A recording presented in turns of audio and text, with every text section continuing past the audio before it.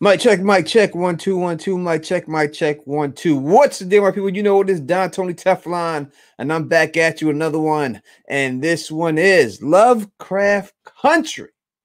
Lovecraft Country. That's what we're doing here. And we are doing a Q&A on Lovecraft Country. You know, I got a lot of questions on Lovecraft Country this week. So many that I had to do a video on it because I can't answer all of these questions too much. Let's get the camera and everything else working here. There we go. I cannot answer. I didn't even check my camera to see how I'm looking at nothing. I just put it on. So this is what you get. If it looks terrible, okay, it does. That's what it's going to be for the rest of the show because I didn't check it. I don't have time to do that right now. I'm just here doing this thing right now. So, all right, now, as I said, I got a lot of questions on Lovecraft Country, thousands of them, and there's no way that I can just answer all of these questions just in the comment section. I mean, it's too much. I keep leaving them, you know, but it's a lot of questions. So I figure we will answer these questions right now live on the air. As always, the Thug Mug is in hand.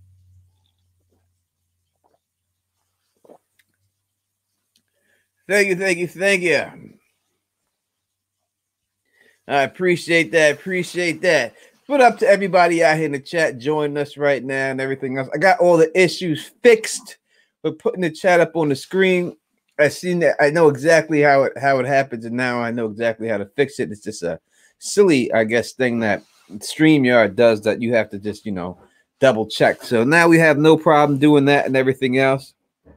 And that's it. We'll do it live. Just like Bill O'Reilly, right? That's like, we'll do it live. We'll do it like Bill O'Reilly live. All right.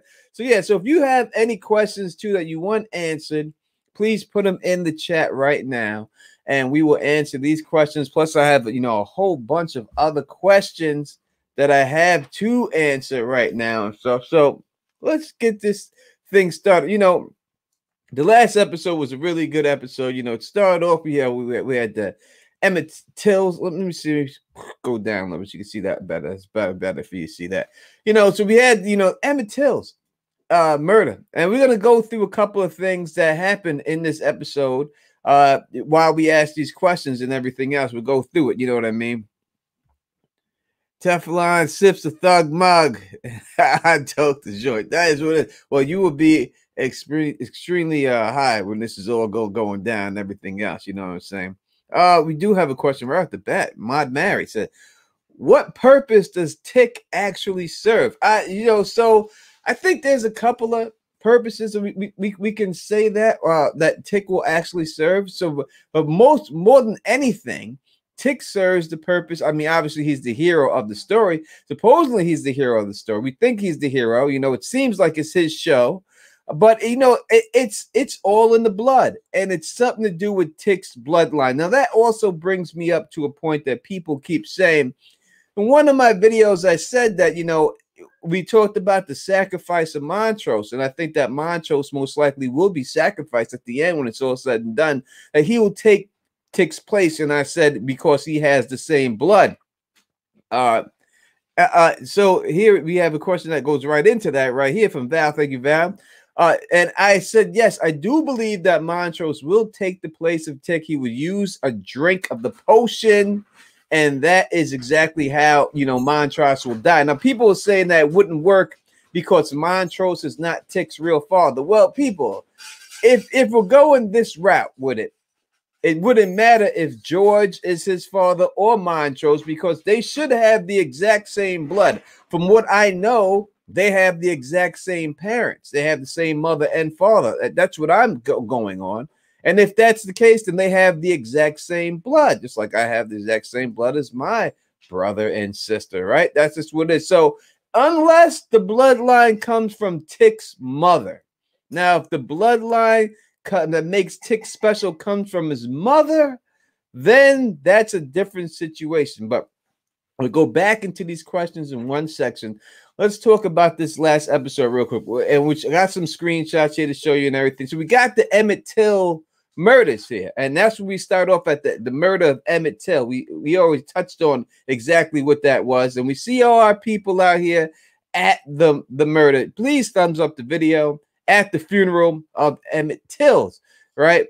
And I want to show you a couple of things. Now, right here, when you look at this picture, you see the Christian, I would say Christian more than Catholic guy for the black people, doing his things for the murder. And then the next scene we see him again. He's being interviewed, right? But we see the Muslim people right here doing the thing from Emmett Till's. No one's interviewing the Muslim people. You can look at the Muslim people are far away, but when you look at the Christian people, you can see there's a Jewish rabbi standing next to him, and they have the cameras next to them. But you don't see that same thing going on with the Muslim people. And this shows you, especially back then, how Muslim people were treated and how they were always left out of being a leader of the black community, because they did not want to perceive them as leaders of the black community, because they always thought that these people were too violent, and the Christian guys were always, oh, just get along with everybody and we just march together and hold hands, and the people spit on us and punch us in the face, turn the other cheek and keep marching. Well, the Muslim people weren't like that. They were just like, oh, you go over here, you march with us, and you hit us, we're going to hit you back by any means necessary. But it just shows you exactly how they were doing that, how the Muslim people have no love right here, as you can see, only from love from the people. But we have the Jewish rabbi over here being interviewed by the cameras with the Christian dude, and you can see all the other reporters, the white reporters and everything, only around him, not even paying any attention to the Muslim Brotherhood right here. All right, so we're going to come back here. We're going to keep going through that. You know what I mean? We're going to keep going through all that stuff, you know what I mean, and keep talking about this stuff, and that is what it is. That is why I'm here, Marie, so that we can we can break down everything, and we can come together and knock all this stuff out. Because when I do the live stream with LMR and stuff, when I do that, I'll put it like this when I'm talking more. When I do the live stream with LMR, I don't really have the chance to really go through it. I do it right after. So it's a lot of stuff I catch, but I don't catch, and I can't show you because I don't have the pictures and stuff like that. So that is what it is. Make sure you share the video and everything else, and that's what it is. Mod Mary, the Muslim people look scary now. Well, they're upset. When you and when you're upset, you have every right to be upset. And I think sometimes it takes anger to get what you want in this country. Unfortunately, that's what it is. You have to be angry to get everything else like that. Yeah, exactly. Marie Alexander says that right there, and I appreciate what she's saying. It's not anger. It's, super chat from Low Guardian Ladybird. Thank you so much. Just because, cheer. I appreciate that. You know what I mean? And that is what it is, and everything else. Sydney Taylor, she says, I like the black Muslims. They should have been the leaders of the black community, like how Malcolm X was. I love Malcolm X a lot better than MLK, in my opinion. And I think a lot of people see that's the whole thing. That's what, when dealing with history, that's what history is always. It's not the same as when it really actually went down. Now, in history, they want you to remember Martin Luther King Jr. in a better light than Malcolm X, because they agreed with his approach on things. And when I say they, I mean like the white community. They're the ones who agreed with his approach more because he worked with them mostly. Malcolm X wasn't working with them. They didn't want to work with Malcolm X. They were afraid of Malcolm X. They were afraid Malcolm X could start a revolution. And Martin Luther King, he was just like, listen, I'll do what you guys want me to do as long as you try to give me what you get. And he took a different approach to it. I agree that I also like Malcolm X better, especially his style. I liked his style better, and I liked everything that he stood for and everything else. We got right here Martin, Maria Alexander. They both had the same goal, different approaches. Martin was radical too. He was radical, but he was radical in a different way. When we look at it, he was willing to get arrested. he was more the turn the other cheek. That's the biggest difference in them, is he was turn the other cheek, and you know, and Malcolm X was like, if you hit me, I'm gonna hit you back. You know, and that's just what it is. So those were the two different approaches. And me personally, I'm on the, if you hit me, I'm gonna hit you back. Right? No one's spitting on me. I'm not into that stuff at all. I'm not into all that garbage. That's not happening to me. That's just not the way I roll. I'm not that type of dude to get spit on it or anything else like that. All right, let's go to another question. We're gonna take another question here. I'm gonna pull it up on my phone because I have so many here on my phone. We're gonna pull this up, and I wish I had somebody here with me rocking. It's so much easier when I have someone here rocking with me, especially to do questions so they can get their opinions on everything else and like that. Let's see.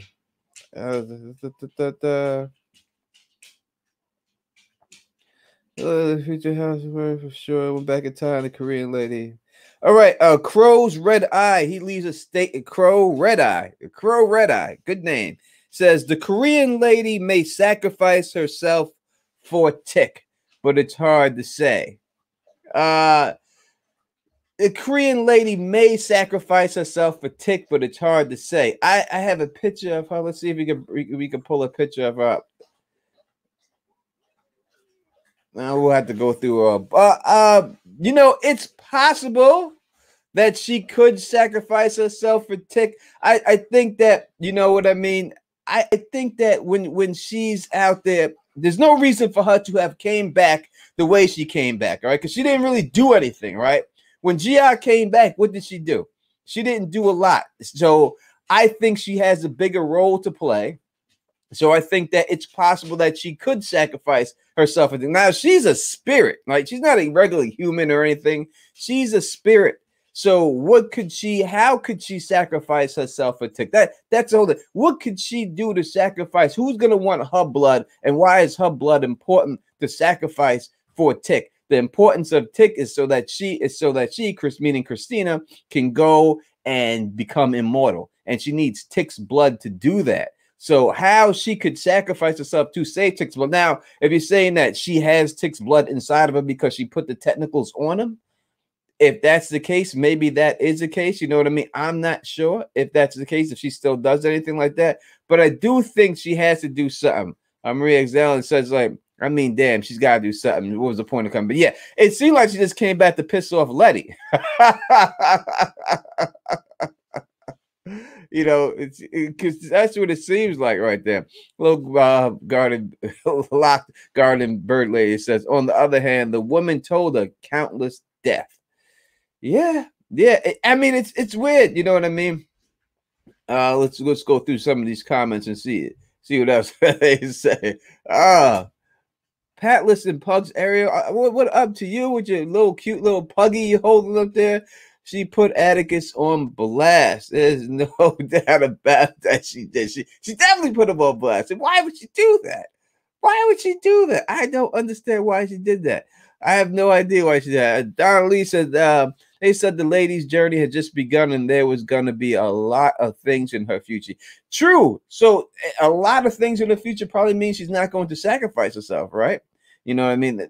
That's what would probably mean it to me. I believe G.I. will play a role in Tick's survival. Hated the way Tick spoke to her. You know, he did speak down to her, but he was put in a bad position. But he did, you know, Tick, as we seen from the stuff that happened at the war, you know, he's not an all nice guy. He's not a very, you know, he's a gray character and stuff. But he did speak down to her there. There's no doubt about it. All right, let's go back to some of these pictures and go through what's going on. All right, so you see the mass gathering that we see here at Till's funeral for everyone that is there, and we see the ladies coming out and throwing up inside the bucket because it was Emmett's mother who decided on having an open casket because she wanted the world to see exactly what happened to her son, and he was so brutally murdered and so brutally beat up that it was hard. They couldn't even recognize him. The only reason she was able to recognize him was because of the ring that he was wearing. And obviously, we know the guys who did kill him, They got off on the all-white jury, let them go. And because of double jeopardy, they confessed to the murder and wrote a book on it and got paid off it and was never able to be charged in that murder that goes down. We see here, you know, when you look here, you know, it's a symbolic thing when you see the people behind the fence, like behind the bars, still like being caged in. And that's just the way that Black people feel at this time, that they are like animals, like they're being caged in at the same time. That is just a general thought of how the Black people feel here about themselves. And we get our first look at D. Now, a lot of people said that D looks like she had the dress on from Color Purple. Now, the dress they are referring to is the dress that Nettie was wearing, and the dress that Nettie was wearing when she had to run, and when she had to run away, when she was about to get raped by Mr. was trying to rape her. And I do think it's a similar dress, but it's not the exact same dress that she has on that Nettie had on. So not the main character Whoopi Goldberg played, her sister Nettie. That's what they're saying. And I understand exactly why. And you look at why she's got this white on. If you look at everyone now, I heard Costume Co say that it's not common to dress little children in black, and that's why she's most likely in white. But I think you have a double entendre here with her being white and her being innocent. And at this time, an innocent child who was about to face a different type of innocence. Innocence about to be stolen from her from what happened. She's going to lose herself being she's going to lose herself from being a child at this particular time. You know what I mean? So I think that yeah, I gotta go to school. You're exactly right. You're exactly right. As a line from The Color Purple, if people don't really know, yeah, the dresses do look amazingly similar. There's no doubt about it that they definitely do. I think it's quite possible they could have been influenced by it. All right, we see Tick and Letty there at the funeral too, and you know, Letty looking good as always. You know, to see with a veil, and she's got some black on, and not all black, a little bit black. And Tick, you know, I don't know what Tick gets these clothes from, but he does. And Montrose here, you can see Montrose chilling. He's got the peak lapel.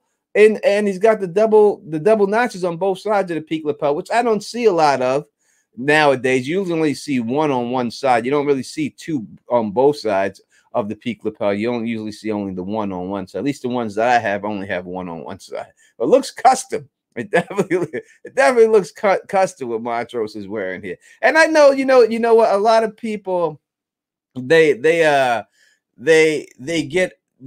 give it Montrose a bad ribbon right now. You know what I mean? And stuff like that. And I think he does deserve to get some of the badness that he's getting, but I think he's trying to turn it around. And I think it could be going on like that.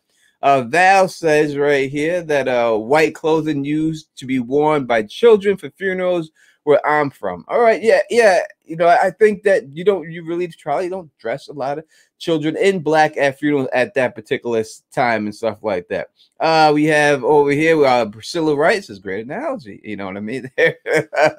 Smoking crack and watching says, well, oh, smacking crack. Oh, that's smack cracking. I'm sorry.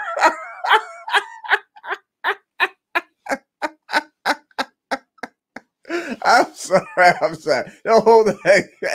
I don't got my glasses on, man. I can't see.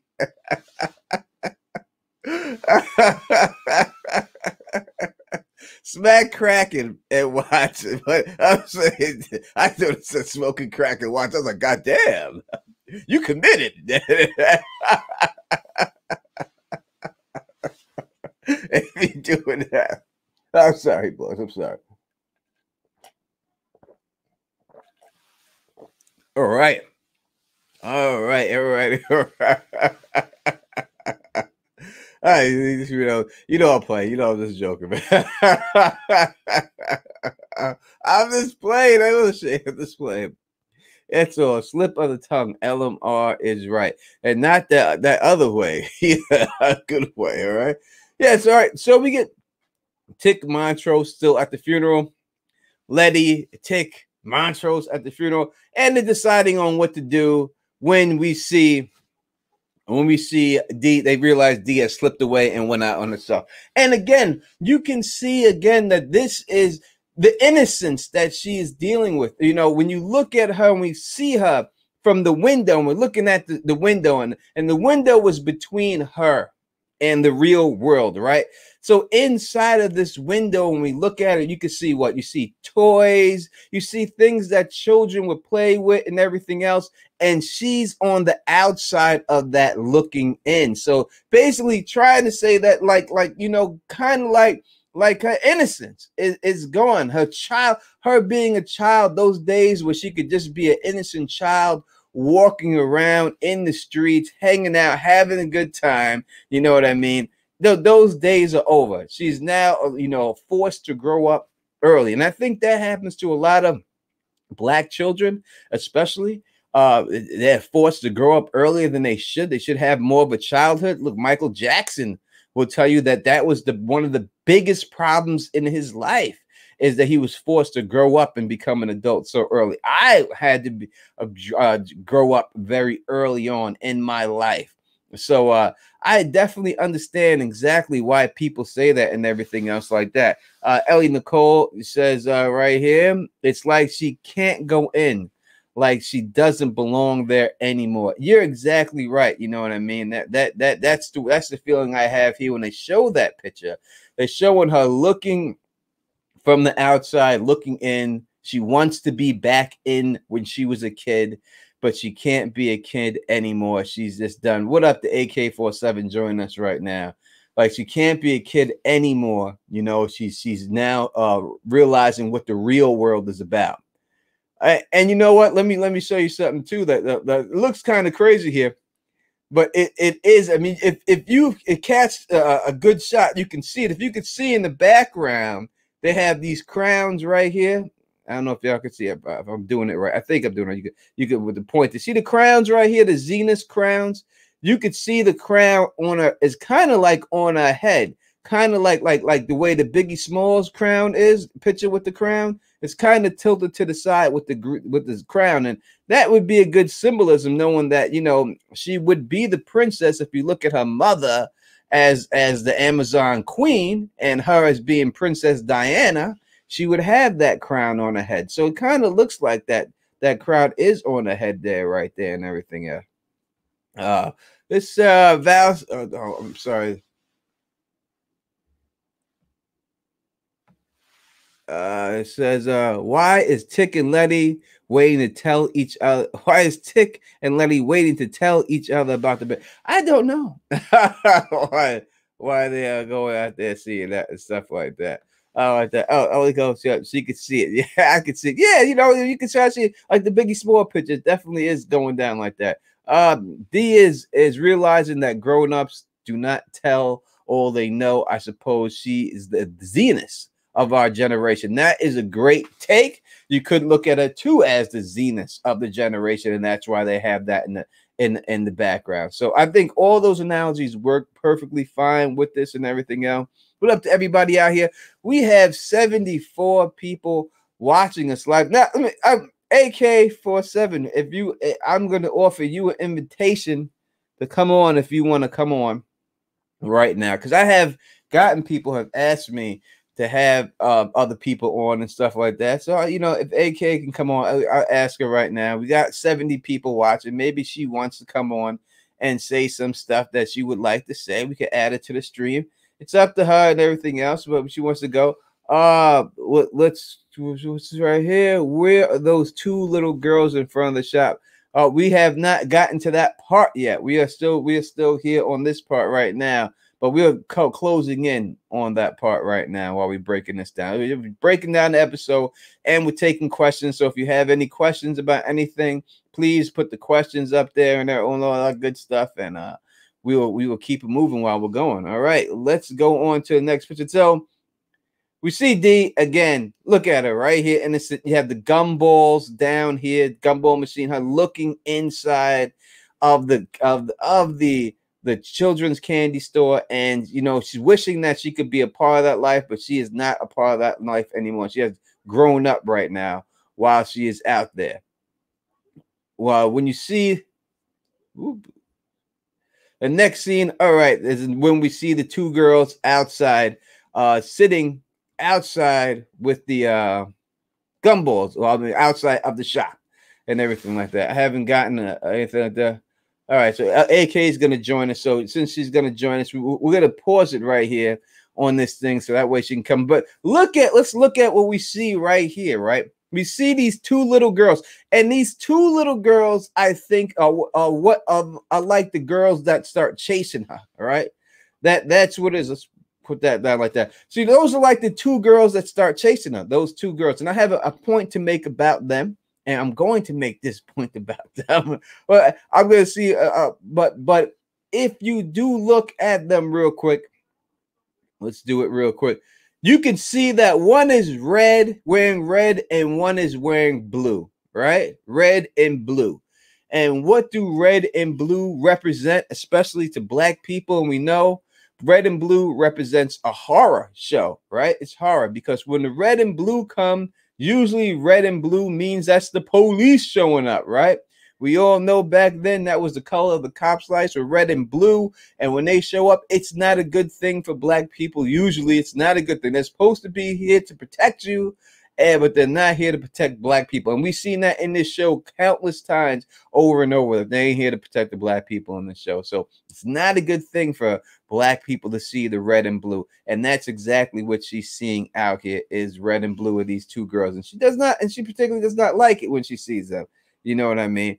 And she looks back at them and she sees them joking. And again, this is the world that she used to be in, right? She would be like one of these girls sitting there eating ice cream, and obviously they're eating vanilla ice cream. And we know that back then, at that time, maybe people don't know, but back then at that time, Black people weren't allowed to eat vanilla ice cream every day. It was not, we were only allowed to eat vanilla ice cream certain times of the year, and we couldn't eat vanilla ice cream every day. Black people, it was illegal to serve a Black person vanilla ice cream, right? Which is crazy. I know that's crazy to even think about that happened in the 40s or whatever, or what it was, but that's what America was. You could not even serve a Black person goddamn vanilla ass ice cream. Couldn't get it. You know what I mean? And you can see her in Dee's face right here, like she's just fed up. And I love the way this actress portrayed herself and everything else. You know what I mean? And people like, oh, Sherry's like the po-po for sure. You're correct. They're definitely representing the police and the danger of the police, and especially when the police come on after all this stuff. You know what I mean? Right here. Did you notice that only one girl actually attacked her? Yes, I did. You know, it was the one other, both two dancing, but it doesn't seem, but it seems like only one actually has the things, claws that grow up and start to attack them. We didn't like the po-po back then. We don't like the po-po now. Let alone back then, you know, we don't like my damn house says. Vanilla, though I like it, is the blandest flavor. I mean, it is. I mean, that's why you call vanilla, right? You call it vanilla because it's bland, because it's just vanilla. There's nothing special about it. But yet we were denied to have no Black people. You can't have vanilla ice cream. You're not allowed to have vanilla ice cream. I love vanilla ice cream, but I would have been cool with it. I would like, give me that butter pecan, then, bro.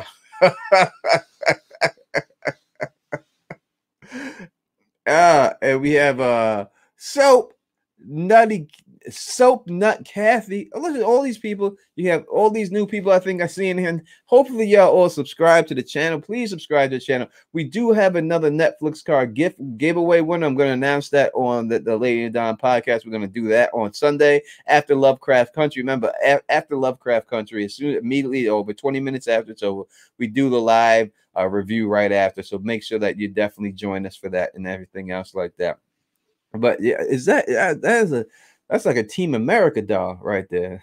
Hopefully subscribe and please hit the thumbs up button on that. All right, AK, this all right, hold on. Let me bring in AK. Let me see if I can do this real quick. Hold on, people.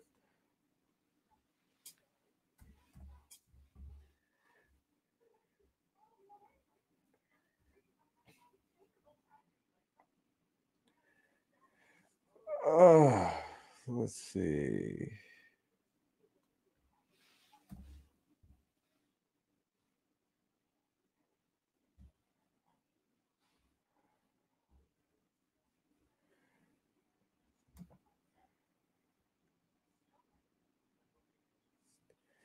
All right, that is sent there. That should be that.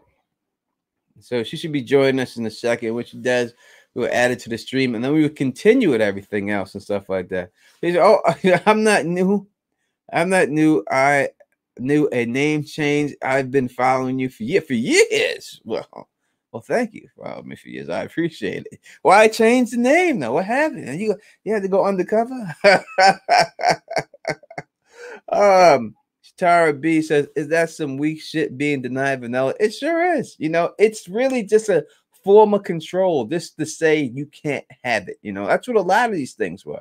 A lot of these things were just form of control to say, hey, you can't have this, and we're gonna, because we don't want you to, and just try to keep you down. You know what I mean? Just the little things that try to keep you down.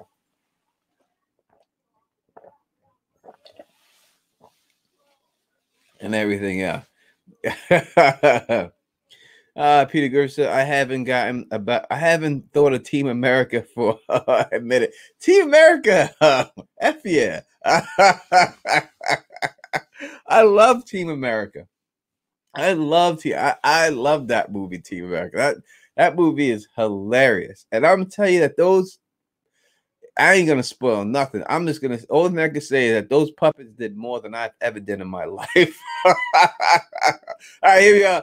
Oh, I'm gonna welcome in, joining me live on Teflon TV for this stream and everything else. Is the one, the only Lord Commander of the Hype Squad, the Lord Commander of the community, let's just say, AK-47. What is going on? What it do, my peoples? Hearty hello to everyone. What is that? Is that you? Thanks for pulling me on tone. Are you ticking right now? All right, yeah. No, it went away for a second. It's a little staticky. But hold on, let me check my sound components. Chat room, how's it coming through to y'all? Now you're good. Sound like good? Yep, now you're good. Right. Now good. All right, so yeah, obviously, okay, you've been there, so you know exactly what we're doing on this thing and everything else. And, yeah, thank you, appreciate you for coming on and everything else. You know what scene we're after. You have any comments or things about Diana in this scene a little bit leading up to these girls? Please let them fly. And right now, she is just fed up. I mean, and I can't blame her. You know, Dad's gone, and you know she's still in her feelings about that. Which she has every right to be. It really hasn't been that long. And now her mom's disappeared. Woody is back by Letty's house. And now she knows for sure Mom ain't on no guide trip. I mean, she lightweight saw through the bullshit from the beginning. You know, she really is her mother's daughter. Mm-hmm. And she's through with it, and she's acting on those feelings, lashing out. I can't blame the girl, because I would be very, very frustrated as well. And also, with everything that just happened, I'm sorry, I know the adults got their things going on, but they should still be putting extra effort into taking care of this girl. They should be. Right? They should be more keeping an eye on her a little bit better. Like, she shouldn't have been able to get away. There's no way in that crowd she should have disappeared. No way at all. There's no way she should have been able to get away from you, and you not paying attention enough to where she's gone. You know what I mean? Exactly. And that's what it is. But as we see right here, this is when she's fed up. She tells him, like, yo, what are you happy about? Why do you have the right to be happy? All the signs in the store we see right here saying that store is closed because of Emmett, and she just is beside herself. And so, like, as we see her, the dress really does look like Nettie's dress, especially when you see it here. Yeah, that's the first thing I thought when I saw her in that. I mean, even down to the hairstyle. Yeah, yeah. She looks so much like the little girl that played Nettie. She sure does. I find it interesting that she's wearing white, while most everybody else is in black or dark colors. Yeah, it is strange. That stood out to me. And I think to piggyback a little bit on what you were saying about those two little girls. I think something was definitely up with them, because why would any child in that neighborhood right now be walking around eating ice cream? Why don't make sense. And why would that one store be open when every other store is closed? Why is this one ice cream store open out of all that? That's why I wish they would have showed the owners of this store. Yeah, because that's where the creepiness actually started, I think, for me in the episode, because those little girls, they shouldn't have been there. Yeah, without a shadow of doubt, I have to agree with you there. Next, we get her again looking back at the store with the gumballs, and here we just seen the girls in red and blue, and now we get the real red and blue. We get the real red and blue. We pull up on her and all this goddamn bullshit. What you think about Lancaster? And man, you know, I've been wanting to see Lancaster get put away since like 2 minutes after we were introduced to him. He might be taken care of now, but I tend to agree with you. What you were saying in the after show, I don't think he's gone. I think there's going to be some magic tomfoolery, and we'll see him again in one of the next 2 eps. But this whole thing right here, when they walked in, so first of all, Diane is not a dumb child. She's actually, she I think has the intelligence of her mom. You know, she is ahead of the curve on deducing things. Why did she go into the alley?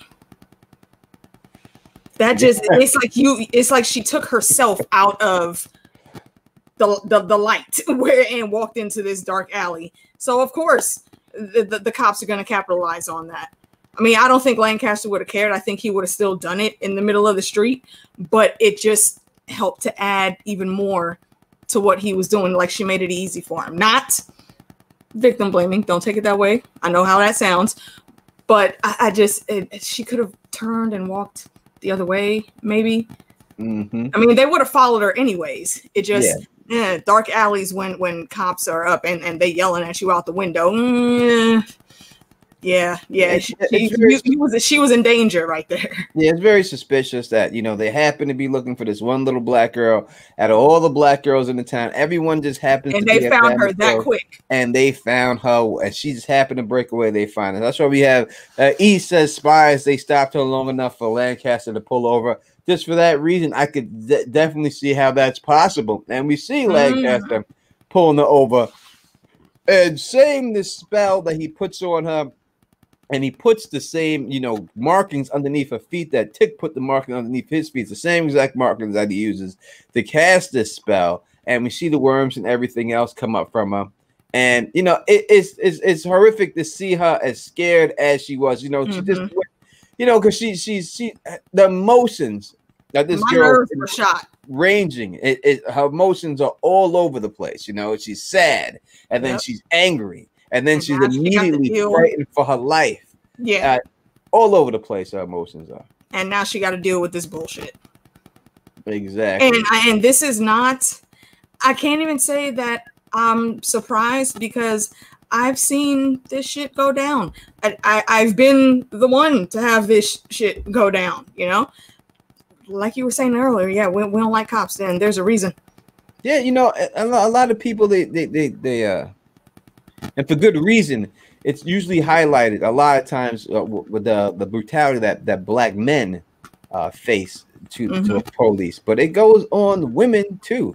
Don't think black women don't get harassed, if not even more than black men, that on the police. It usually goes so sideways with black men because they're so afraid of black men that they couldn't shoot them, and that's what you hear about it.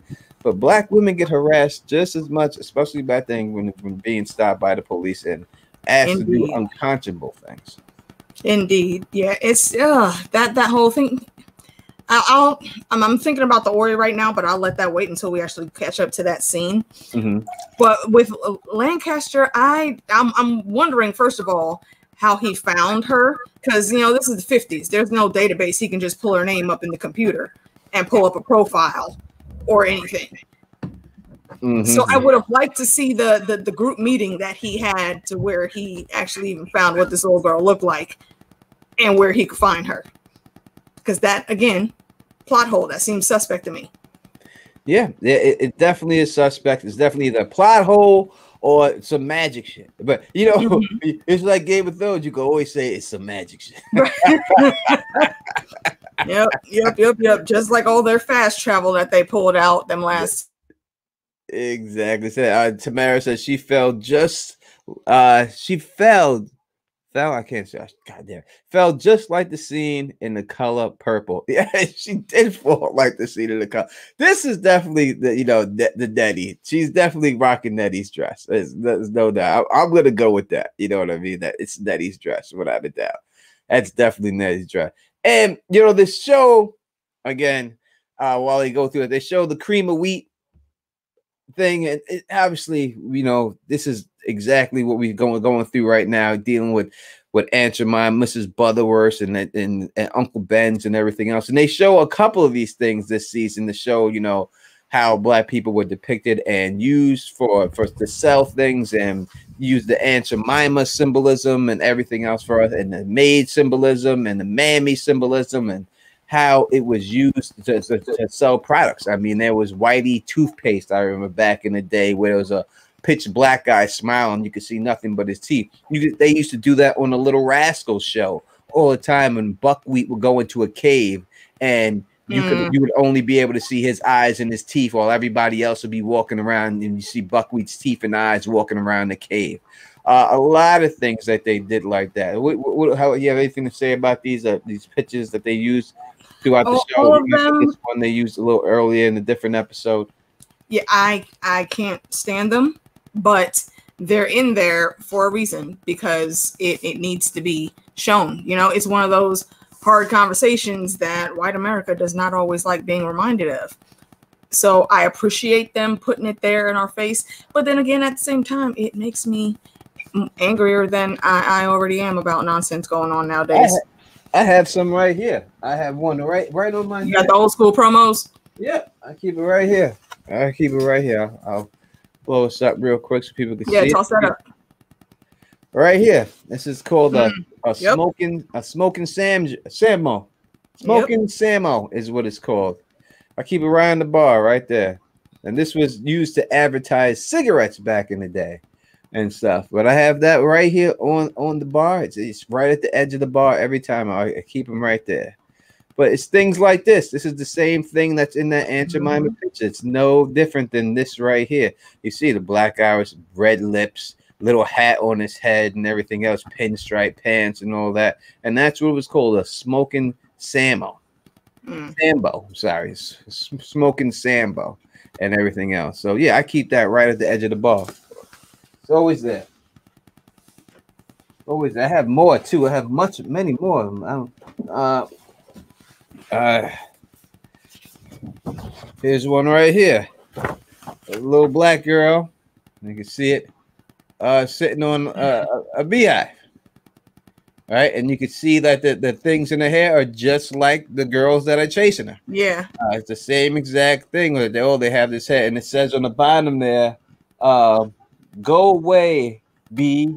This ain't your hive. Go away, bee. This ain't your hive." And I keep all this stuff, and you see it's the same thing that they have for girls, they did for guys. Same exact thing. I have all these things. I keep them all close, and I always keep them because I always want to be reminded. You gotta have that reminder. Yeah, that's exactly what I was thinking. You have to have that reminder, because once folks allow themselves to forget, we end up relapsing 20 damn years like we have over the past 4 years. Oh, we got Zimera. I've never seen you. I'm not gonna try to pronounce that last name, sweetheart. I'm truly not. But thank you. I don't think I've seen you. A lot of people haven't seen before. Have you seen it before in there? I have not. Welcome, madam. Yeah, welcome. I cannot pronounce your last name, but I do like that spelling. And I know that might sound weird, but I have a thing with names. So when I see different type names that I don't see all the time, I give kudos to that. Yeah, and she says her last name was on the comic. It's not a long reach for a family that's already on their mind for moving into a neighborhood that didn't want them. But the Freemans didn't move into that neighborhood. That was Letty. Yeah, yep. Letty's not a Freeman. Yeah, there's no reason that I could think of that we've been shown that they would have the Freemans on their radar. Unless they know so something. But thank you for joining. Hopefully you subscribe too. I hope you stick around and everything else. Oh, she said she's new. Awesome. Welcome. We love meeting new folks. Thank you. Hopefully you subscribe, you stick around and everything else. We got a bunch of people up here in the chat. We're gonna go back to some of these stills that we were watching and keep on moving through them. All right, and here is a common theme that we see used. All right, common. The chokehold, right? We've seen many people getting the chokehold being applied to them. Yep. And now we see the same chokehold being applied to the little girl. And let me tell you, little girl, and this man's spit was nasty. That one just spit. I refuse to believe. No one's spit looks like that.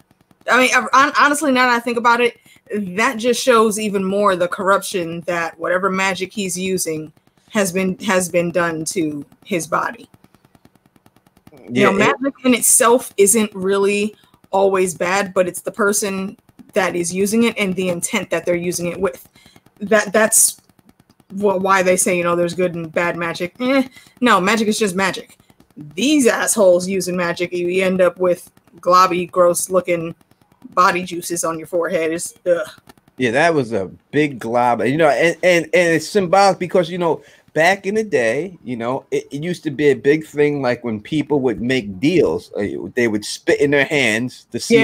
Yeah, and then shake hands. And then shake hands with the spit in their hand. If you ever watched the Dukes of Hazzard, Uncle Jesse would always do that with Boss Hogg. Every time they make a deal, they'd say, "I'm a spitting, I'm a spitting, I'm a shaking, I'm a shaking." And they would always do that. But this was a thing that they did. They spit in their hands and shake hands. So you get some of that here with everything else. Yeah, I mean, and this also just shows again, highlights the excessive force that's always used. What's the most she was going to do? Run away. That's what she tried to do. You didn't have to hem her up in that chokehold like that. Granted, you didn't need to be around her at all, but still excessive. It was definitely excessive, and I think that was the whole point of it, to show exactly how brutal these cops are, and they're willing to be, whether you're a young child or not. Now, this is a very interesting shot, and that's why I chose this shot right here, because when you look, you see a Nettie just meeting Jiha, right, the first time. And you could see like the way this shot is very interesting, because you see Nettie in the one door and then Jiha in the other door, like they're on. Jiha come all the way across the world. You know what I mean? And now they're across the room. And they're right across the room, and they're still like in two different worlds. And really, like the this in the middle, it would be like Tick right here.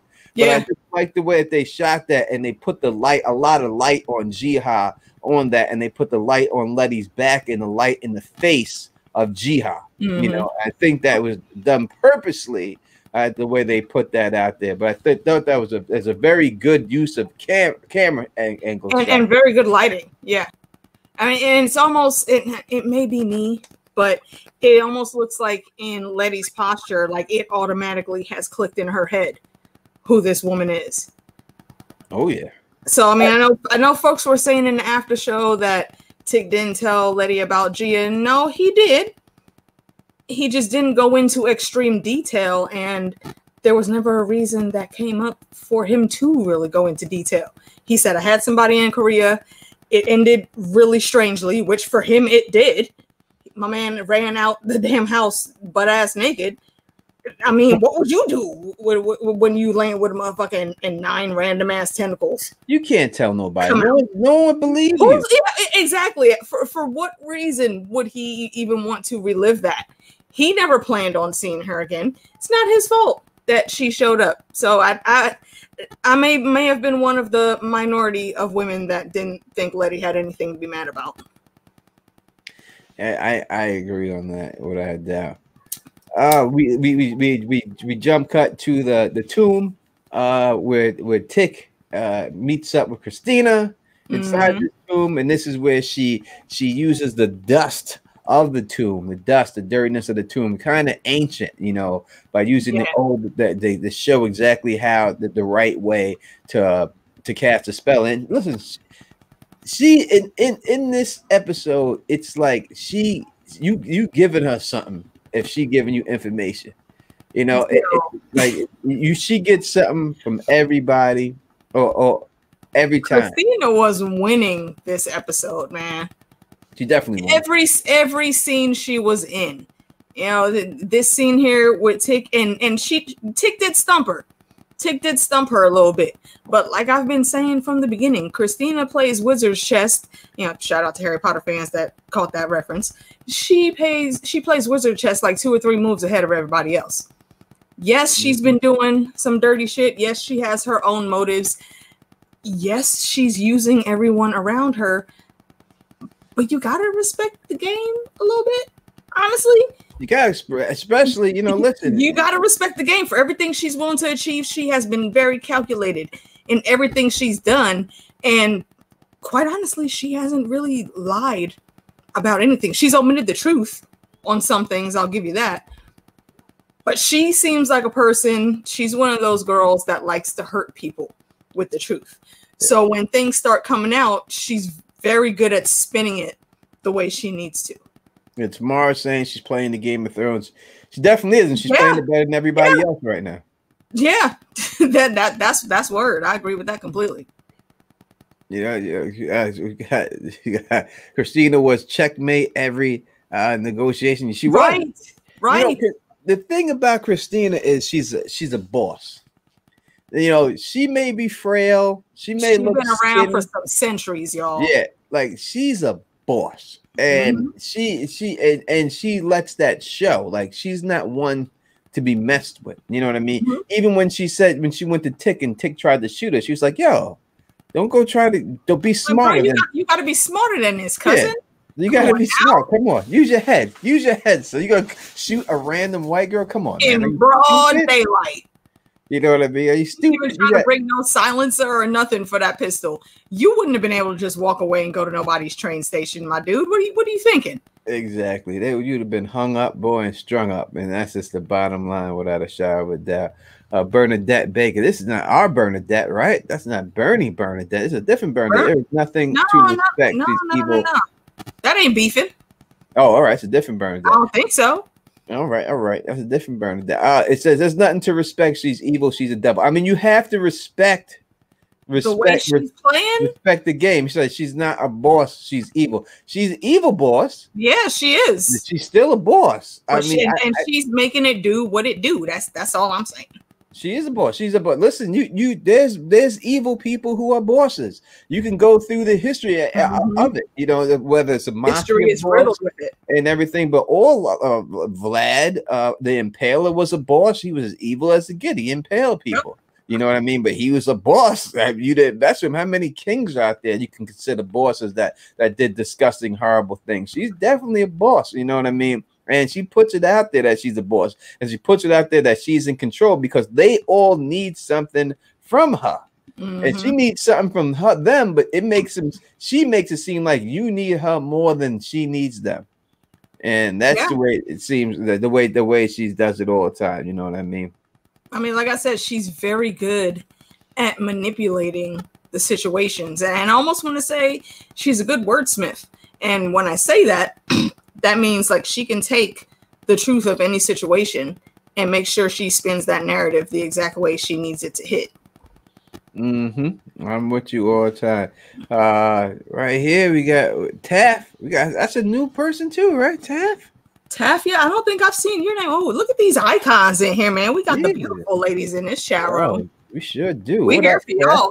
What up, Taff? We are happy to see you. Hopefully you subscribe and stick around. Says you always lose if you don't respect an opponent that strong. And you are exactly you can't underestimate them. Yep. Never underestimate anybody in life. or you get defeated. You know, you can never go in and look at Mike Tyson and Buster Douglas. You can look in boxing matches and I think boxing matches is the best place to look because that's when you see people get knocked out when they underestimate people. You can always see people looking, and a lot of things in boxing will tell you they look past that opponent to the next opponent. Like this, they have a big fight set up, and this is a tune-up fight, and they go in there not even thinking about it, and then they wind up getting knocked out. And that's exactly what happens here and everything. Thank you for you got another Divine Angel. That's the new name. It looks like to me. Yeah, I don't think I've seen that name before. Welcome. We got Cover Girl 44.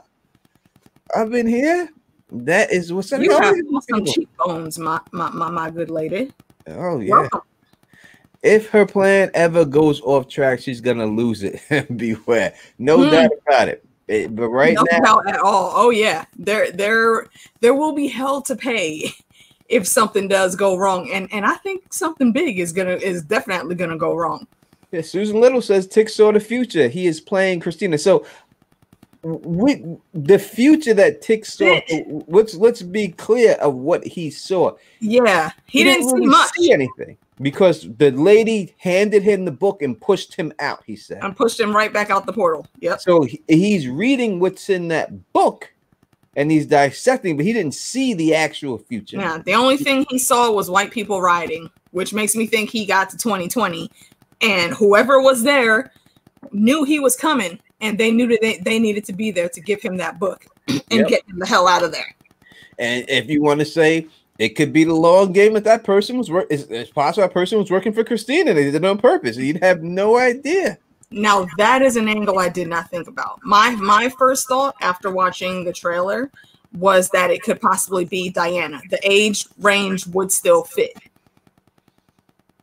Yeah, but Christina could have some agents in there. I mean, like I said, the chick is a few centuries old. Don't let that young face fool you. Yeah, well, they say that she was able to achieve immortality, so she would still be alive at that particular time. And she was there. But that's my brother Fernandez T is always. Hey, what's good, Fernandez? No, she doesn't have the immortality yet. She has invulnerability. You know, the book says that she achieved it.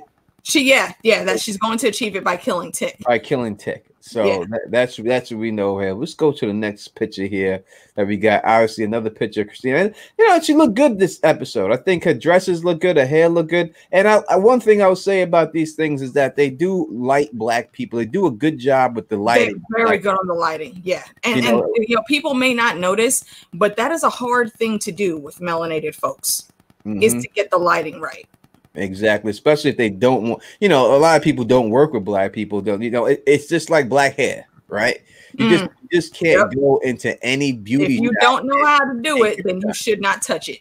Exactly, and that's the way it is with lighting black people. You got to know how to light, and that's how you know you have black people, a black woman who is holding this show down. You know what I mean? Misha directed this episode, didn't she? Did she direct this episode? I think somebody jump on Google and look that up for me, please. I do believe I heard that she directed this episode. I'm gonna interview Misha. I'm gonna get her on here. I'm gonna get Misha. I'm not playing, man. I feel you. You know what? I'm gonna get her. I don't know if you've heard of the Pay or Wait channel. Who is this? That is run by a girl named Sharonda. Another black YouTuber out here doing all the good things. She's recently started getting interviews with a lot of folks. Actually, I think she has some interviews coming up that she's going to be posted soon with the cast. Nice.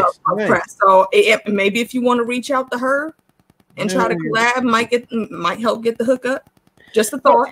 I think my channel's big enough that I could pull some people up in here. I'm not saying you couldn't do it on your own. Just a thought to make it easier. Oh no, I'm not saying that. I will definitely. I think that I don't know what they look for to go on channels that they look at subscriber count or view count, whether they do it or not, and everything else like that. But Queen RN says that she did direct. Thank you, Queen. Appreciate that.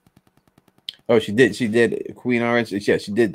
Well, she directed the best episode of the year, I think. Yeah, you know what? Every episode, as I see it, becomes my favorite over the previous episode.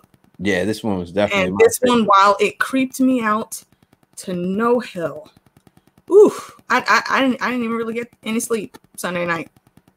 I can usually deal with horror and creepy, but when you throw creepy children-looking demons around, that's a sleepless night for me. And thank you, Divine Angel, for the super chat. This is Montrose and her. This is her, getting that Montrose. You know what I mean? Getting that Montrose, trying to figure out what's going on in her life and everything else. And the next scene is her wiping, the spit off. And trying to, it's like that feeling. I would say that I see like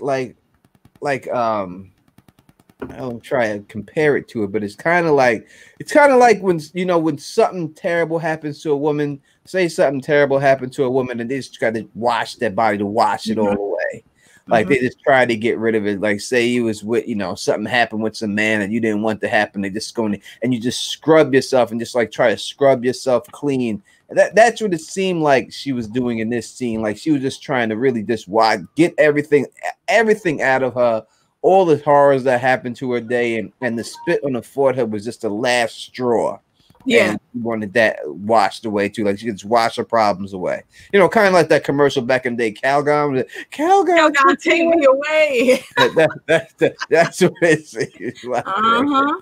And you know what? I will give a little bit of kudos, to Montrose, because he was trying to talk to her. He said, they took my best friend away from me too when I was a kid. But then he goes off into being Montrose again. He just starts yelling. Like, dude, if you know what she's going through, like you just said, lower your damn tone, man. Baby girl is in serious need of a fucking hug and answers. And you're one of the main ones that always said, don't tell him nothing. That's not going to work anymore, Montrose. And this isn't just some random girl. This is your blood, man. This is your niece. Do better. Yeah. I think that Montrose doesn't know how to express himself that way. I think, some people get caught up. I'll say it's like my father. I love my father, and I was with my father. I love my dad and everything else. But I can tell you, it's hard for me to even remember a time as an adult that I hugged my father. But like I specifically remember a time that I was at my grandmother's house, his mother, and he was there, and I met him, and he put his hand out, and I shook his hand, and I remember her saying, "Wayne, that's your son. You should hug your son." And he was like, "No, we're men. We shake hands." And that's just what he was. You know what I mean? At that time in his life, and that's how a lot of fathers were back in the day. And I think Montrose is in that category. Thank you, Fernandez T, for the super chat. Exactly, AK. I love how they show different cultures. Scary shit. Those kids were creepy. We gonna get to them kids. Yeah. I'll tell y'all the story when we get there. Oof, them damn kids. But I think it was a situation like that. I think Montrose is just stuck in that. He doesn't know how to evolve. Doesn't. And I don't like that. And I know when him and Tick were talking, he was like, I'll do what I have to do to protect my son too. I think he is coming around, and I do think he's definitely going to play a part in putting a wrench in Christina's plans. But I just can't with Montrose. No, well, it's just like getting whoopings, right? I got the shit kicked out of me when I was young. You know what I mean? And I'm gonna assume that my parents got the same thing. You know what I mean? When they were young, and they moved it. Now, I took it like I'm not doing that to my child because I know exactly how that felt. But they took it like I'm doing this because this is the way I was raised, and I'm continuing it. Yeah. So I don't think they got to that. Well, like my generation, I think is a generation that stopped beating their kids. Right. I think we stopped that whole thing, and now kids don't get beat. But then you'll hear people say these kids act so bad they shouldn't be getting beat. That's why they act the way they act. Well, no, see, and that's the thing with at least for me and like my cousins with the kids that are in our family. If a smack or a few smacks are warranted, yes, you will absolutely get that. Especially if you got a smart ass mouth. We don't do smart ass churn in my family. But if it gets to a point to where you just beating and swinging that belt just to be swinging the belt, if you beating little Johnny over the head with frying pan every day, no, that's abuse, and you need to not. Not saying you shouldn't discipline your kids, definitely, but it doesn't have to be extremely harsh.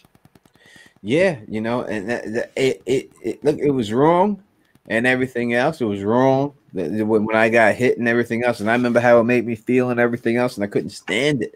But it was just, I got whooped. I used to get whooped. It wasn't even like I got hit one. I used to get whooped. Extension cords. I mean, everyone know extension cords outside. My grandmother go to the tree and pull a switch off the tree and hit me with the switch. I had to go pick my own switch. You know what I mean? I was gonna pick the wrong one. Yeah, you don't know which one to pick because the skinny ones are quick and whip you, and the thick ones are smacking hard. So heavy as hell, yeah. And I think that's just the biggest torture of them all when you have to go out there and choose the instrument. Yeah, go choose the instrument. I'm gonna kick your ass. Oh man, yeah, that's how it was. I mean, and like just to think about my family, man. You know, we're West Indian. You know, my mom, my aunts, my dad, they all grew up in South America. I don't know what the rules are today, but when they were growing up, there was no such thing as child abuse in Guyana. If you fuck up and you call yourself wanting to run away from home, whatever friend of your parents finds you is gonna beat your ass, and then they're gonna take you home, and you gonna get another ass whooping. And ain't nobody gonna say shit. That happened to my other mother. I call her Sylvia, my other mother. I remember when I was little, and she hit me, and she hit me and everything. And I was like, I'm telling my mother when she gets here, because she was babysitting me. That ain't gonna matter. And then I went there. I remember my mom came through the door, and I ran to her, and I was like, Sylvia hit me. Blah. And then my mom hit me. Bah, what you do to make it? What you do? Yep. I was like, God damn. I you should have known better, man. And she was like, that's your other mother. And if she hitting you, that means you doing wrong. She ain't just gonna do that. And that was it. I was like, oh my God. That exactly 100%. At Divide Ages, so I only had the belt. The belt was a given. Yeah, the belt was a given. The belt was a given. It would be like you were lucky if you only got the belt. It's all the other shit. How many wooden spoons my mom broke? Me and my sister, man. They would definitely get you with that. All right, we move on here to the Uncle Tom's Cabin book that gets us to the thing. And you know, everyone knows Uncle Tom's Cabin. That's two different meanings. So Uncle Tom's Cabin was a book that was written, and it was used to make people in the North understand exactly how bad slavery was. It was a best-selling book back then, and it really helped, you know, promote the Civil War and make people believe that it was a bad thing for slavery. But then there's an Uncle Tom, who people call Uncle Tom, and those are people that side like the house Negro is an Uncle Tom. So it took on a different meaning in the Black community than actually what the book was meant to do and what the book did.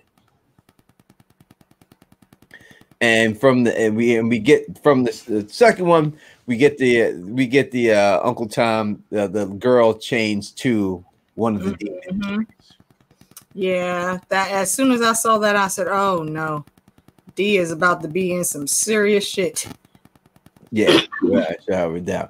I mean, then that damn song started playing, and Montrose ass over there, legit trying to yell at this little girl and banging on the damn door. Like, my guy, you're not gonna do anything but what you always do is push people away. And what happened? She ran out the window. D crafty. Well, she gotta go. She gotta go. Yeah. She was not. I told her she was frustrated and she was done with the bullshit. She needed some fresh air, so she had to go back out. Yep, and everyone knows about escaping through the window back in the day. That was the great way. Here we are, and this is a very difficult scene, but I break it down the way I feel. I don't know if you feel the same. We'll see. Go for it. You pull it out first. Again, we see not Letty. We see Ruby here. She gets accosted by this white guy, and again, William is playing the white savior, right? And I think that's what people have problems with his whole situation, because look, she just came from a funeral where a young black boy was murdered by two white guys. Yet she ran to the arms of a white man. Yeah. So why would you do that? And I think that's her biggest frustration, and her biggest thing in dealing with the situation is that that's where she wanted to be in the end. She wanted to be in the arms of this white man, even though that she knows exactly what happened to this young boy. Yeah, I mean, and Ruby is also in that same situation that Diana is in. She's frustrated, and she is really through over the nonsense. She needed some type of, some random version of safety and security. And, people might not like it, but to stay on the South Side with everything that was going on, she wasn't going to get any type of peace there. And she knew that. But she does still have that guilt to where this is where I came. So when she said, that, she didn't want to be in her own skin fucking a white man, I totally understand where her headspace was. It's that catch-22. Like, you need to be away from the bullshit. You need a break. You need to be able to forget this extremely traumatic thing that just happened. But the way you have to go about doing that, it isn't right, but she also isn't wrong, if that makes sense. Yeah, you can never judge someone else's opinion unless you're living in that person's shoes. And you don't know, she obviously she has feelings for, and that's different. That we can definitely go into that. Who does she truly have feelings for? People say she has feelings for William, but she never met William. No, it's both. I mean, first of all, Chrysilium is just one person. They have two different bodies, but it is still that same person. Mm-hmm. It's still Christina. Ruby knows this, and she's still there, and that's another thing that's playing in her subconscious. But I told y'all, if y'all watch my videos, Rue Chrysilium is a thing, and it's going to be it's already messy. But like in every sense of the word, it's already messy. Oh, yeah. But moving forward, it's going to be even more messier. And I'm a strange individual. I find watching their train wreck of a relationship to be fascinating, and I ship it.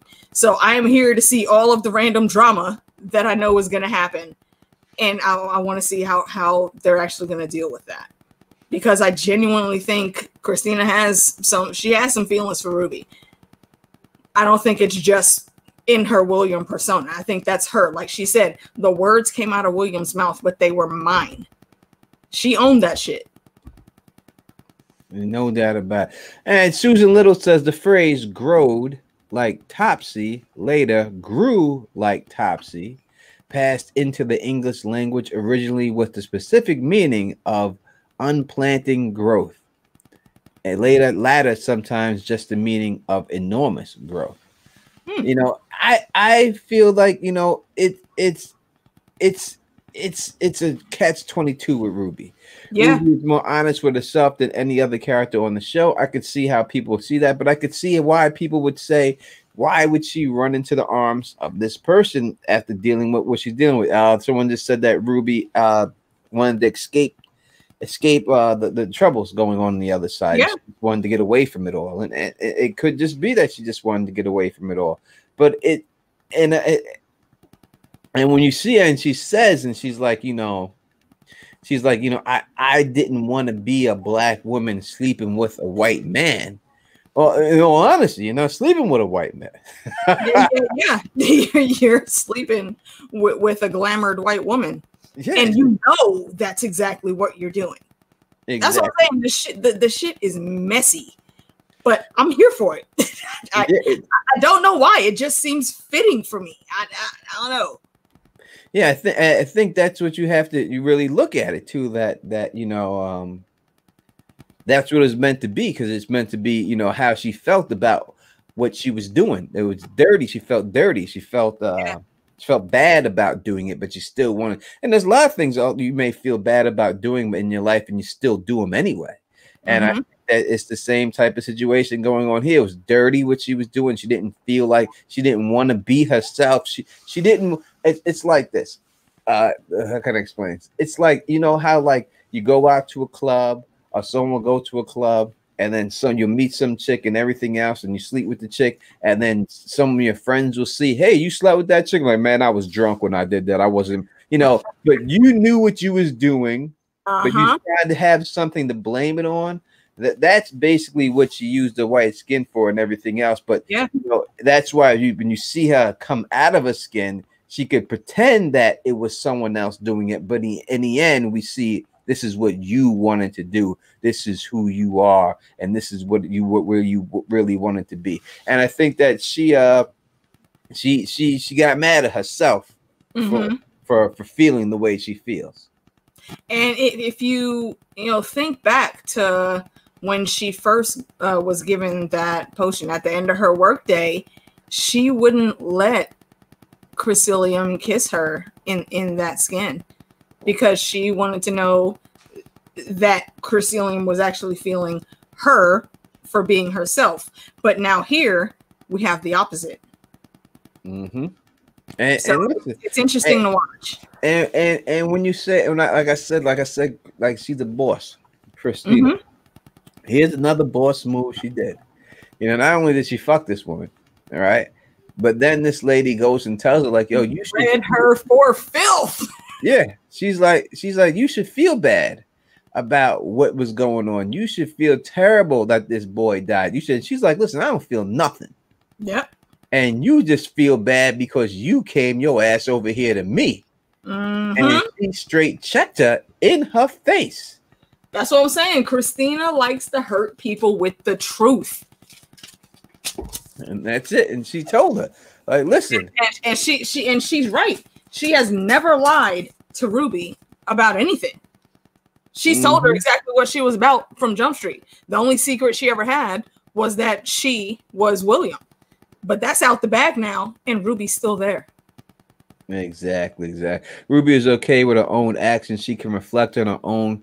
Christina's a fool if she thinks Ruby needs little. Susan Little's hate. It's a Christina hater. Let's just put that out there. Hey, no, man, look, I can't blame her. No, Christina is a villain. Don't get it wrong. She is a villain, and I do not want her to win. I'm just saying the way she's going about doing things, it's extremely interesting to watch. And Tamara, I think you might be right. Ruby is developing an addiction. She wants that power still to be able to go and do what she wants when she wants. There's no doubt about it. Now, whether the actual drink that she's taking is addicting, I don't know. But she could just be for the power. Maybe it's addicting. Maybe it's some type of thing in there. It could be like some situation like that. John had make us the truth. The truth hurts. Sometimes. You see a lot of people who don't live their truth, and we see this throughout this show. Montrose, right? It's the same thing going on there with Montrose his whole life. Now we get a definition. We'll talk about that when we get there, but it's the same thing going on with Montrose that's going on with her. And I think that Christina checked her like a boss right in her face. She did. She read her for filth. And again, she told nothing but the truth. And Ruby, and you can tell by the look on Ruby's face, she knows she's being hit with the 1-2 KO. Yeah, and there's nothing you can say about it. She has to be able to deal with that herself, and that's what her conflict is. She's pissed at herself for being there, so she's trying to project some of that anger on Christina. That both of them are using each other for something. But at the same time, there are still feelings there that they're going to have to really deal with coming up very soon. All right, I'm going to say this one time. I have not read the books, so do not put any spoilers from the books in this chat, please. All right? I have not read the book either. A lot of people haven't. We don't want to read the book. I know I don't want to have to put you on timeout. I appreciate that you have read the book. Listen, I did Game of Thrones, right? And I read all the books. So I know how tempting it is to tell people at the show what's going on. Here's what's different. I know. I know how it is, but I respectfully ask if you did read the books, please do not put anything from the books in here because we just want to try to figure this out on our own. That's what that's what we like about it. All right. So yeah, and I downloaded the audiobook the other day, but I didn't allow myself to go past the second chapter because all of that happened already in the show. So I actually downloaded it. 2 episodes. That's when I'll go back after the season's over. I actually downloaded the book myself because I was going to lose a credit and I had needed to use a credit, so I downloaded the book. But I have no intention on reading it or listening to it at all. In all honesty. All right, we got you got GI. And listen, when you deal with GI, and this is when Tick comes through the door, and he comes through the door, he knows it's her because he sees the shoes outside and the culture, in Chinese culture. I grew up with it myself personally. That's what you had to do when you go inside the crib and everything. But he knew the culture, that the Chinese people with the shoes off and everything else. So he knew exactly what was going on and what he was walking into. And again, she's a beautiful woman.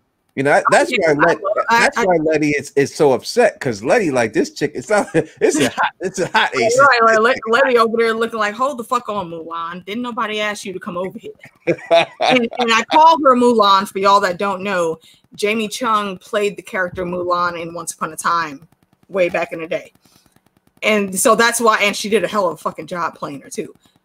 So that's why a lot of times I don't call her by her name. I just call her Mulan. We got another new name here to View the Rum Eye. View the Rum Eye. What up? What up to you? Welcome. Yes, actually, welcome. Thank you. It's Korean culture, but I will say a lot of Asian cultures have that same tradition. Japanese, Chinese, Korean, Thai, all of them usually take their shoes off before they go. I cannot believe it's not just Asian culture, Korean culture. You could see that I'll say Mr. Miyagi. If you want to look at that, and you look at that, and Daniel-san and all of them, they always take the shoes off every time they enter inside the dojo and everything else. This is what it was. This is just what they do. It's more of an Asian thing more than just a straight Korean thing. I have a lot of Korean friends I grew up with, especially in Queens, New York. Anyone knows Queens, New York knows it's loaded with Korean people and everything else, but it's more of an Asian thing than just a one religion thing for Korean people. And she's a very beautiful woman, as we could see here. Her eyes are gorgeous. She's and this chick, Letty. And I would say, let me go back. She doesn't really come off with anything. Like she tells who she is. She does all this, she's very calm telling the story. She is, but she doesn't do anything. She doesn't help in any way. Yeah, and that's what I was saying. Like, okay, you're there, you love him, I get it. You were worried. However, what made you think this was a good idea if this is the angle that they're going to be on? Now, after the whole Nine-Tailed Fox episode, I did kind of want her to go to Chicago because, magical creature against, these motherfuckers with magic and people that are just now learning magic, she could help. Could she? I don't even know if she can be killed. I just didn't want to see the three-way angry, jealous love triangle, and that's kind of what they're setting up. And we have enough drama in the show. We didn't need that. And I can't believe that they would bring her back for just this 10 minutes worth of a scene. No, they didn't give her. There's got to be something else coming. They gave her a full episode. Yeah. For her. For something a reason. Else is coming with her. Yeah, for a reason. She is the alien that he sees in the first episode. She's there. Covered in blood. So they're not going to give you a full episode and make you one of the first people that he sees when the show begins just for that. There's something else is going to happen with her. Susan Little, again, Susan Little, I love you. All right, I love you. Answers and nothing, and that's true. That's facts. I was not mad at Tick when he said, "You don't have any new information to give me. Why are you here?" I wasn't mad at him for saying that, and yeah, that might have broke her heart a little bit. Letty's the one that called it out because she loves you. Okay, I get that, but you can't fault this man for being upset. He didn't tell his ex-girlfriend to come here. That whole conversation and all of the random anger, just they didn't need to have that in there. I think they could have done that a lot smoother, but this is the road they chose to take.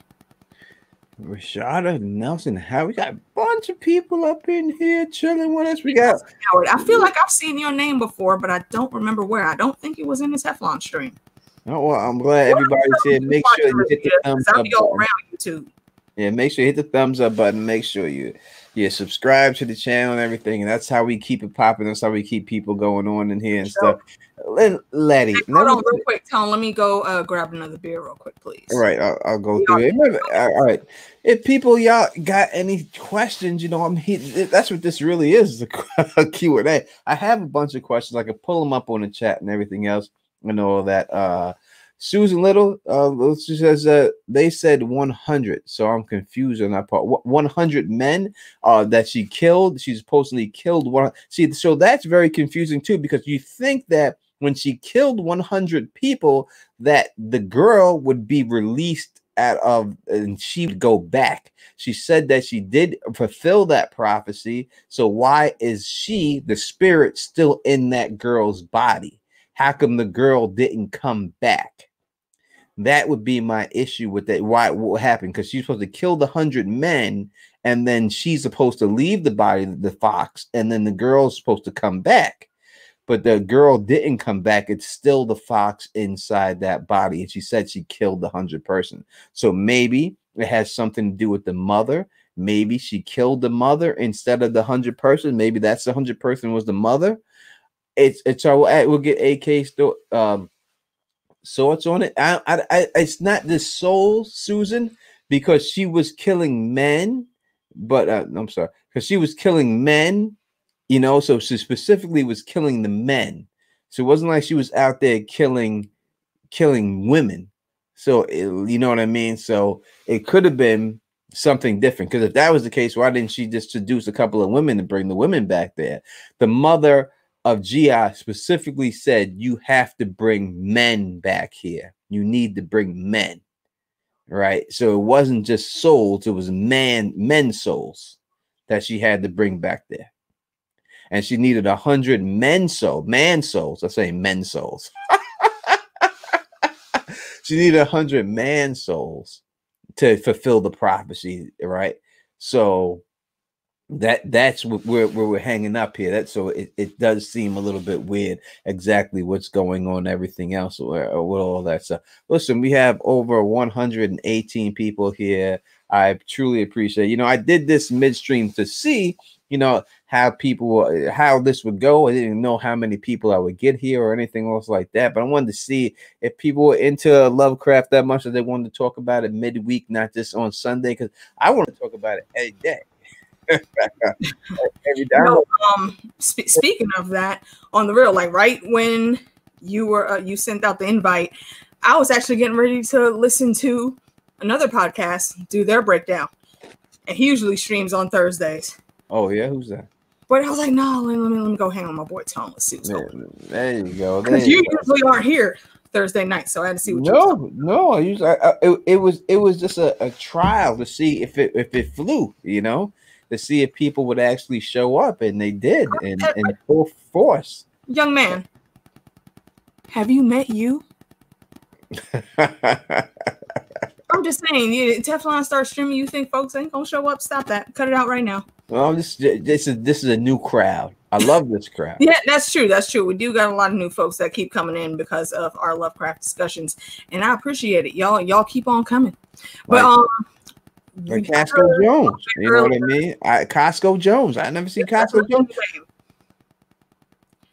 What y'all are saying that she still had to kill? Yeah, so they were saying what they were saying was they were saying something about the souls, and I said that it seemed like it had to be 100 man souls. That's what I believe. It has to be 100 men. So she claims that she killed all those people, but yet she said in the show, didn't she said that she had to do it to 100 people, and she said she did it to 100 people, and I'm wondering why the girl's body didn't leave, the fox didn't leave, and the girl come back, if that was the case. I don't know. From what I remember is she was at 99, and Tick was supposed to be the last one. Mm-hmm. And if she did already get that last one before coming to Chicago, she wouldn't be a Kumiho anymore. And it seems like she still is. So I don't think she has that last one. Unless she killed the mother. I think she says in the episode that she killed 100. Maybe. I mean, Shaman did tell her that she was going to have to see a whole lot more bloodshed before she's through. So maybe. Oh, we got another new name here. I can't pronounce it. It says they were rounding up to 100. It could have been, maybe it was, I don't know if it was a round up. Yeah, we don't know. I only remember them saying the number 100. Yeah, I remember hearing 100, so it could be a roundup, but she could have did it. All right, we got Letty right here, all upset at Tick, and this is something that every guy has gone through with a chick, especially when another chick is involved. That look on Letty's face, this actress, she did this before. She had this. She done had an argument. Leave Journey alone. No, we were talking about Letty, not Journey. Stop it.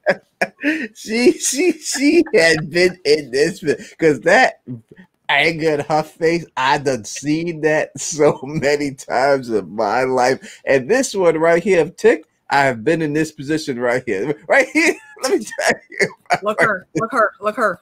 Let me tell you about these conversations right? Too. Let me say, okay, it ain't just you men's that have to deal with the nonsense like this, all right? Yo, our brother Big Kev is in the chat. What's going on, Bridge? What up to my brother Bridge 4 and everything? Listen, sidebar, real quick. If you could highlight Siren Thomas, the last comment that he put up there. I will look for it real quick. I do agree, Siren, because her mom basically fucked her over twice. Okay? What kind of only comment I see from Siren is what kind of beer you drinking? No. It's closer to the end of the chat, like right around where Bridge came in. It should be his name. It says, anyone want to talk about the poor girl's mom was letting her husband rape her? And yeah, she knew what was going on. It's not on mine. I don't see it. Oh, I don't see it. Sorry, I'm sorry, Sarah. I would highlight it, but I really don't see it. All right, hold on. Let me see if I can grab it. Okay, look for my name, and I will copy and paste it. All right. But yeah, this triangle that you put on your hand as a man when chicks is this. I done been like, this is it's like the prayer. It's like, shorty. It's that exasperation. Like, are you done? Can I please speak my words right now? Are you done? I'm gonna put myself AK up here real quick so y'all can see exactly what I'm talking about. When you do this, when you see this like that, when you're like, and you take that breath and you're like, listen, I may not believe in God, but I'm telling you right now, girl, you got to leave me alone. You not listening to me. You're not paying attention. You ain't doing that. This when you see this right here, girls, ladies, when you see a man do this right now, that's when it's time to slow down. All right. Once that come up to the forehead, you just like this, and that breath come out. It's time to slow down, right? But to respond what Siren was saying, yeah, she allowed that man to do that to Gia all through her childhood for how many ever years it lasted. And then she called herself wanting to get revenge, and she summoned this damn spirit into her daughter, making her again put the legwork in. She's got to be the one to deal with the having her body defiled even more now. I agree with all 100% that blood-filled room all the time. If you were really that self-righteous and you actually cared like you say you did, one, the shit wouldn't have happened in the first place, and two, you would have summoned that damn spirit into yourself. Yeah, it's a difficult thing because she says that she felt like the husband cared about her, right? Yeah, it's weird. So did the husband? That's the whole thing. Did the husband actually? Was it? Obviously, it's creepy, but it wasn't a Woody Allen situation, and that's what the mother was so mad about. not that actually that happened to her, but that this guy cared more about her than the mom. And that's why she wanted revenge on the husband, because he cared more about the daughter than herself. You know what that sounds That's like? the way I took it. That sounds like a Precious situation. Did you see that movie when it came out? Yes, I seen it. Yeah, Monique played the mom, and she was pissed because her daughter had two kids by the daddy who was her husband, and she only had one. Like what the hell is wrong with you? How does that logic in your brain? Like she was so into wanting to, you know, save face and be a part of the community and not be shunned and whatnot, and you put all of that on your daughter instead of being the adult and handling it yourself. Exactly. Now people say, listen, she specifically said in the show that when she searched this guy's memories, that she felt that the guy loved her. Yeah. And that he was the one that taught her that song every time. You know, mom was like, "Why I taught you that song to comfort you," or some other like, and she was like, no, bitch, I have his memories, not yours." Exactly. So maybe y'all saying, "Oh, what are y'all talking? Maybe y'all need to go rewatch it." My lady Elamar, wish you were here rocking with us too. It'd be right, so Elamar, great if you. come on, man. I wish she could be. Usually it's hard for her to do things during these times and stuff like that. That's why. But I was lucky not to have been spanked as a kid. LOL. I remember one spanking as a kid. I always held it in as my memory and never forgave. It caused to this day, I still think it as unwarranted. And you know, I think that comes with the generations. You know what I mean? As I said, as I said, when I think that my grandfather got hit. I think that he hit my father, and I think my father passed it on to me, and I stopped it. And I think my generation is the generation that stopped the beating of the kids. I think that's when it stopped in my generation. I think that's when it really got put on hold, and like, yo, this was wrong that it happened to us and everything. But I think all before time, it kept getting passed on and everything else. Yeah, it's a vicious circle. It's that generational trauma. And, you know, like if you watched Watchmen with Regina King last year, the season they had on HBO, they touched on that generational trauma. And it's a thing.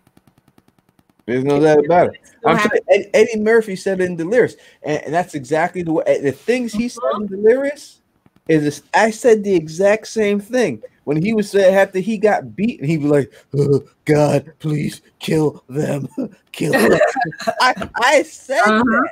I said that after I got beat. I said those exact same words, like, God, please kill him, kill my father. Oh God, Delirious. I really felt that way, and the fact that he said that, and the thing is, when you make a joke, all right, about something, that means it has to happen to so many people that they understand and get exactly, and that's why they laugh with you. Yep. Exactly, that's the way it was.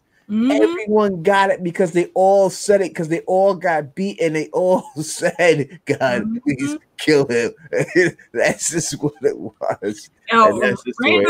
Random off topic. Seriously, we should do a watch party for freaking Delirious. Oh, we should. That remains one of like my top 3 stand-up. If I would do it, and I don't care about monetizing it. I would do non-monetized. But if I could do it without getting kicked off of YouTube, no, we wouldn't do it on YouTube. No, there's ways to do it, and we can just like give people the address. And if we did stream anything on YouTube, it would just stream our reactions, not the actual movie. All right. Well, you could let me know. We could definitely. I'll check into it and then touch base with you. All right. Next we got. This is the look that women give you after you give them the triangle. Like this is the look that women give you when they say, you know, like, "Oh, you gonna leave? You can't leave. I'm gonna follow you to your job." That's the look. Like who that's the look you get. That is the look you get for women when after you do the triangle and they still ain't having it, and then you have to give them this look back. Like, sure, are you serious? Mind you, are you serious right now? Are you really serious? She packed his bag, y'all. she packed his bag. And then when he grabbed it and put a couple more things in and started walking away, where you going? Then you get this. That's when you get this right here. That's when you get the. Oh, you gonna pack my bag? Did you not just tell my brother to leave? You just told me to leave, but then as soon as you leave, where you going? Where you mean? You just told me to go. Where you care where I'm going? You just packed my bag. Come on, Letty. You've been my hero all season. Don't do this. Don't do this, please. All women do it. Every woman do it. They want you to leave, but they don't want you to go. That's basically the best way to say it. They tell you to leave, but they don't tell you to go. I'm just saying. And yes, Val, I know she didn't mean it. She was just mad. But come on, man. Yeah, don't say it. I have been in Tick's shoes, is what I'm saying. This is what Tone's saying. He has been in Tick's shoes. I've been there. That shit is annoying to have to deal with. He wasn't going to leave or go anywhere at first. He wanted to just sit and talk it out. She's the one that threw the bag at him. Mm-hmm. Just saying. You can't be mad at my dude, man. I've been through that too many times in my life. Too many times. But see, me, I'm that dude that. Pregnant, and I know hormones are going off, but shit, come on, man. She ain't I'm out.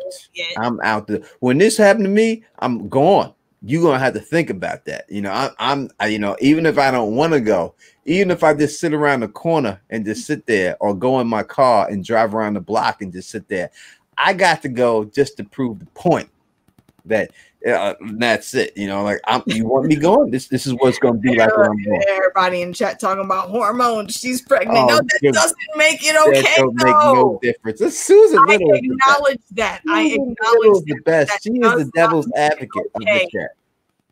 Come on, if those roles were reversed, would y'all really still be thinking the same thing? Yeah, it would be hormones. There's no hormones. I'm just saying, she ain't that far along to where the hormones are affecting her that easily. Exactly. Come on now. Look at when you see this face right here on him. Look at his face. Look at his face. He's like, "Are you serious?" That's the lady. Can we just talk, man? Or do we have to do this? Do we really have to do this? That's the "Are you serious?" face. Really, shorty? Really? All right. I'm done with this. I'm done. I gotta go. I'm done. I try, and this is what you get right here. This is the reason I'm trying to reason with you. I'm trying to reason with you, so you should listen to me. Focus on my brain. I'm trying to get what's in my brain to come across to you. And this is the I don't give a fuck what's in your brain. Right there, please. Val 287. Oh, and then you get the final, like, "Are you goddamn serious, shorty?" Val 287 right here. I hate you. You better not walk out that door. You're a kid, and your parents are yelling you, and you keep trying to explain, and they keep saying "shut up," and then they end their whole rant, and you're just sitting there looking at them, and then they start yelling at you again. Answer me! You just told me to shut up like 5 times. Exactly. I am 4. I don't know what the hell to tell you. Well, a lot. Please ask this question in a little bit when we come back to the child. We're gonna get to that part. I want you to come back to that. Please bring this question back up and everything else, because we definitely. But yes, yeah, I need information on that question for sure. Yeah, you know, but that's what it is. That's what it is. Like, you get out, but you better not leave. Tamara, yes, actually, I think a few folks may have skipped over that line. Remember, you know, in that whole mishmash of a conversation, Letty did say, you know, everyone has died since you came back, but you. Exactly. And that's a fact. That's a fact, and that's definitely symbolic. That went to fact. She said that to him. Everyone has died, but you. You know, and that means something. That she's foreshadowing his death, and this that he's going to die. Yeah. And I was gonna do a video. Is Tick gonna die? But Tick gonna die. I don't know. I'm sorry, Joanna just put in the chat. I meant leave the room, not the house.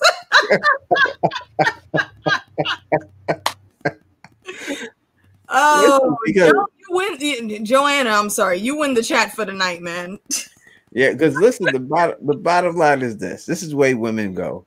Women like, listen, I don't want your shit right now, but I don't want nobody else to have it because I'm Right, gonna want 5 minutes from now, I'm be looking for your ass, and you better not be at that bitch's house. exactly. You know what I mean? Exactly. Like, you know what I mean? It's like, yo, you best not go put that in nobody else, but I don't want it for too much. And, you know, that's the way women are, and that's the problem. That's the whole thing, and that's why women don't rule the world, because they too emotional.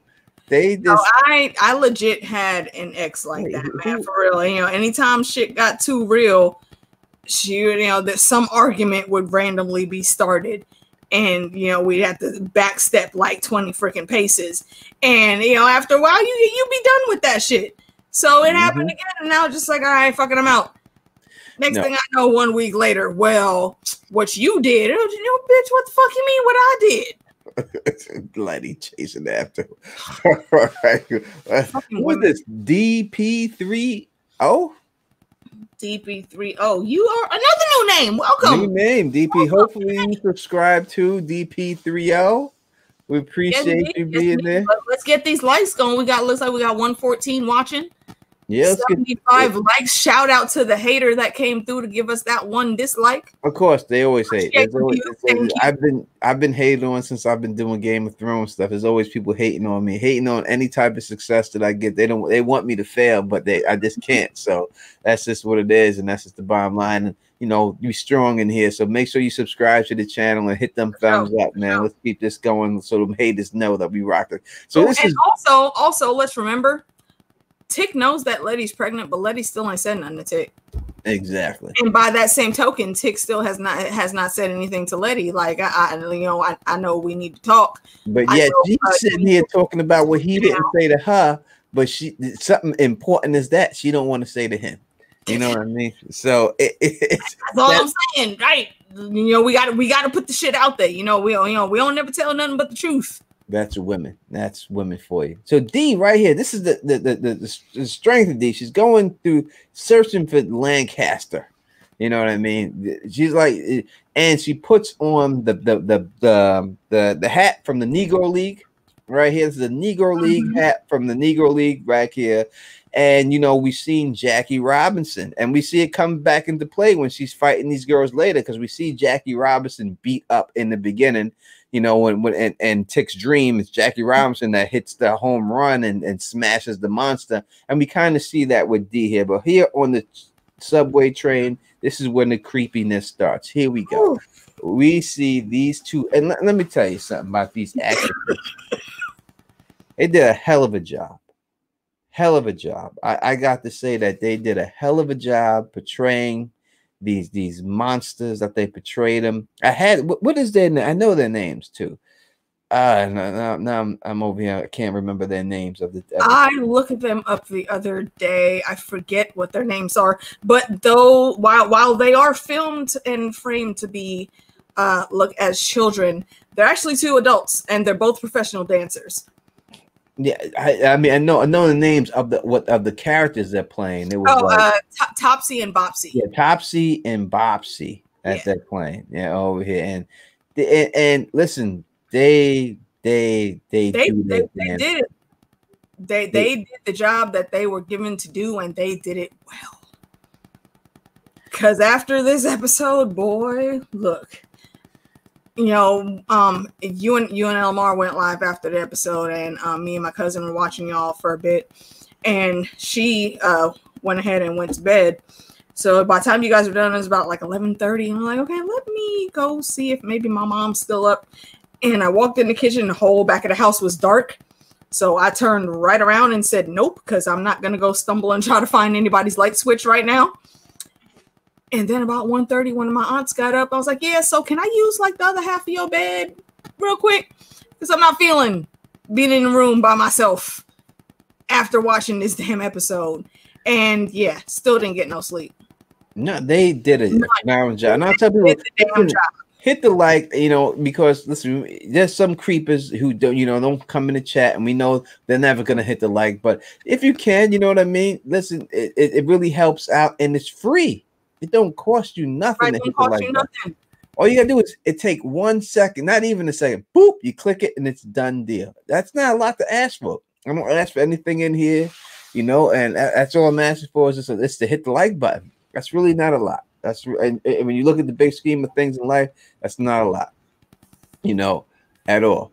Oh, it goes right through there. So, you know, they chase her on a train, and then the next scene we see with her, she tries to tell Christina exactly what happened. Letty, I'm sorry. She tried to tell Letty what happened, but she can't because the spell that was placed on her won't allow her to talk. Yeah. Kind of like exactly the spell that was placed on them when they forgot everything that happened to them inside the mansion.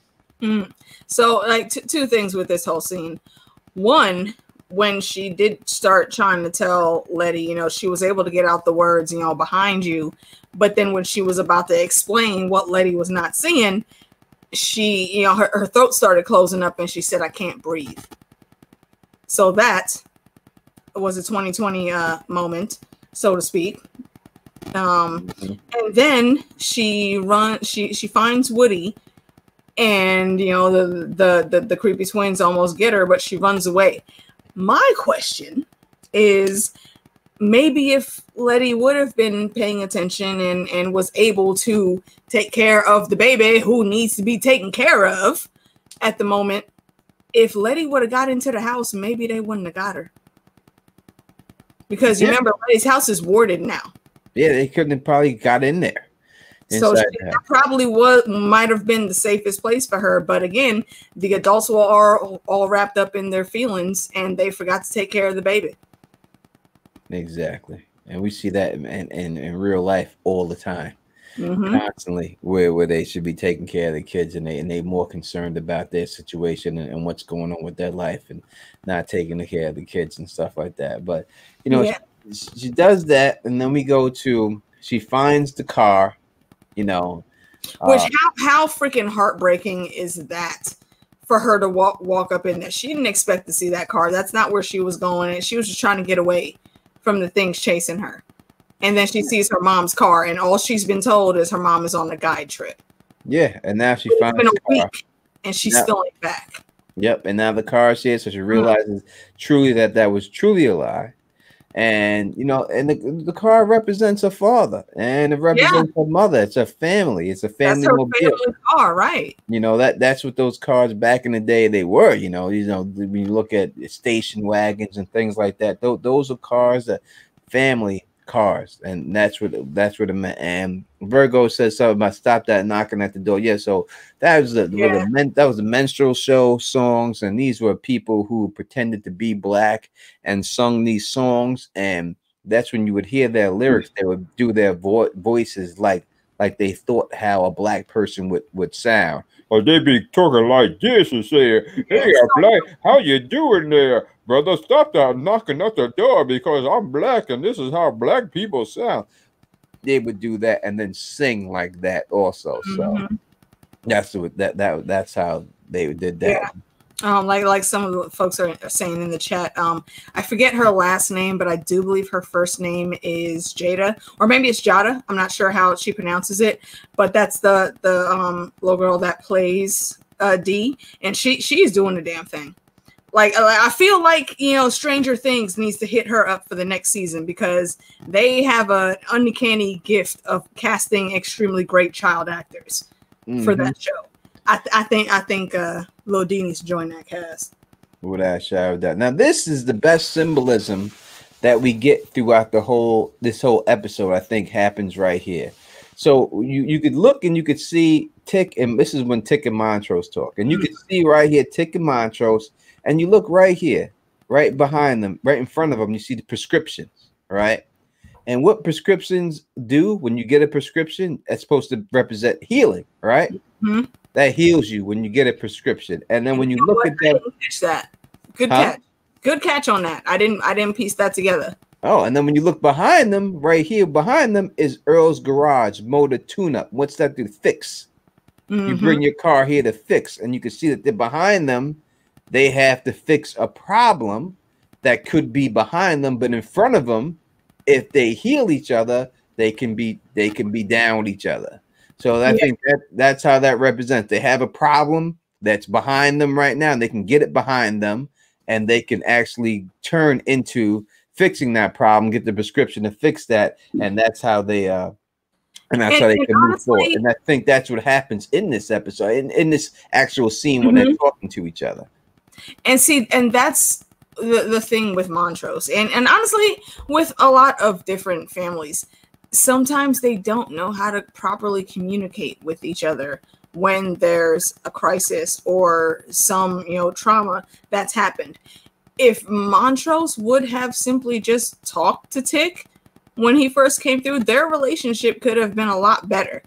I mean, they hadn't spoken in 5 years at the beginning of this, but Montrose was still always asking George how Tick was doing, you know, over in Korea.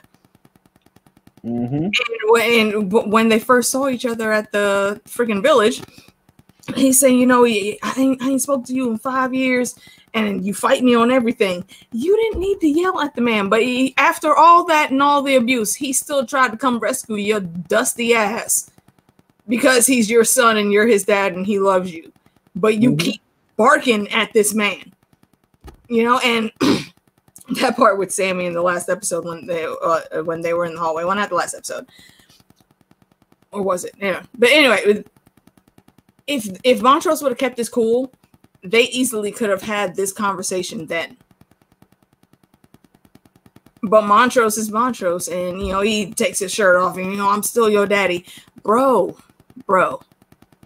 This man just whooped your ass 20 ways to Sunday just a couple days ago. He's not that little boy anymore. Come correct. Talk to this man as an adult, man to man. Sit and actually talk. Yep, it's hard sometimes. I don't know how to do that. Finally, though, we get this scene, and it was a bit heartwarming. You know, it was cool, but Montrose still has a long to go. Heidi, my lady, what's going on? Always love to see you. Thank you for Heidi. I will say that I will be on this month in a couple of weeks. Heidi will be on Teflon TV. Yes, I heard about that. We're doing a breakdown of the interview with the vampire, so stay tuned for that. Our Halloween special will be on that, and that's what it is. But yeah, if people saying they didn't catch that and it was good catch, well, thank you very much. I appreciate it. This is Teflon TV. This is what I do. But you know. Yeah, that's exactly what I think that this symbolizes. This scene here is them healing each other and tuning up, fixing their relationship, tuning it up, and then healing each other and being able to move forward with that. And I think that's why that is right there in front of them. But and you see here, obviously, you got the book that's from the future behind him. I got a question about that. Yep. Book. So you know, in chat room, you let me know what you think also. Do y'all think it's a possibility that the George Freeman that wrote that book isn't the child that Letty is carrying right now?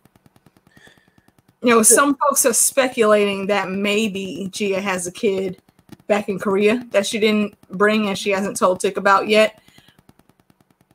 I don't know if that's really black storyline.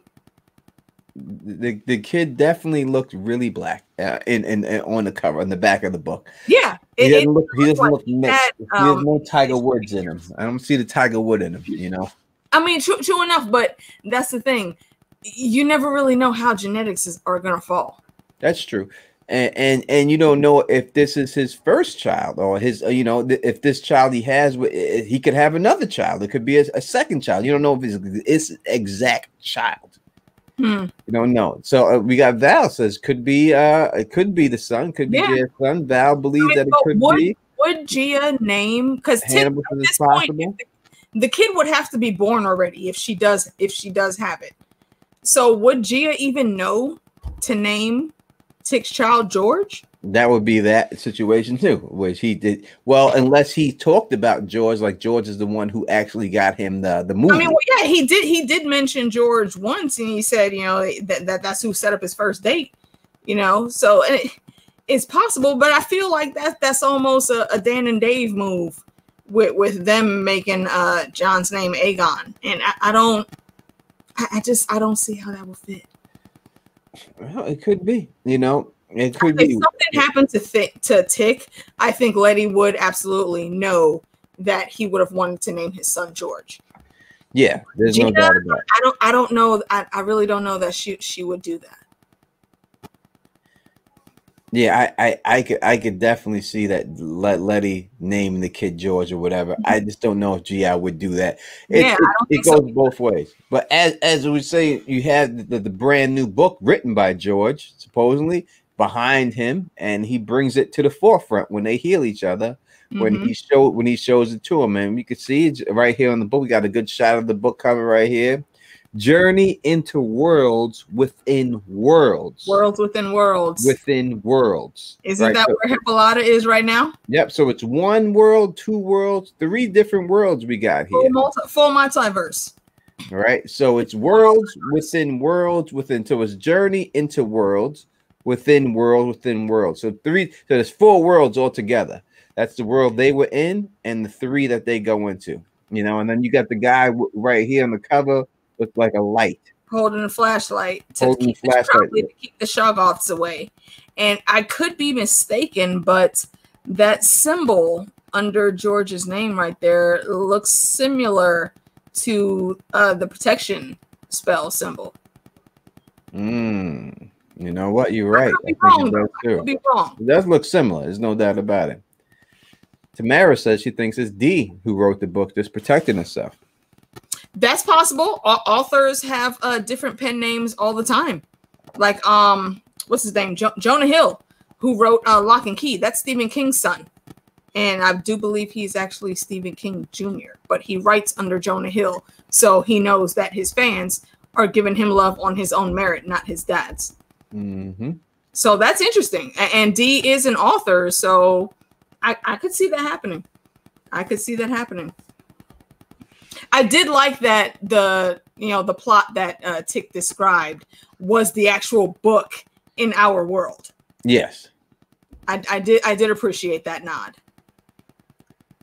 Yeah, he said it also may not be his son, one generation, like in his son's son. Yeah, it could be his son's son. It could be his grandson or his great grandson. Would fit that.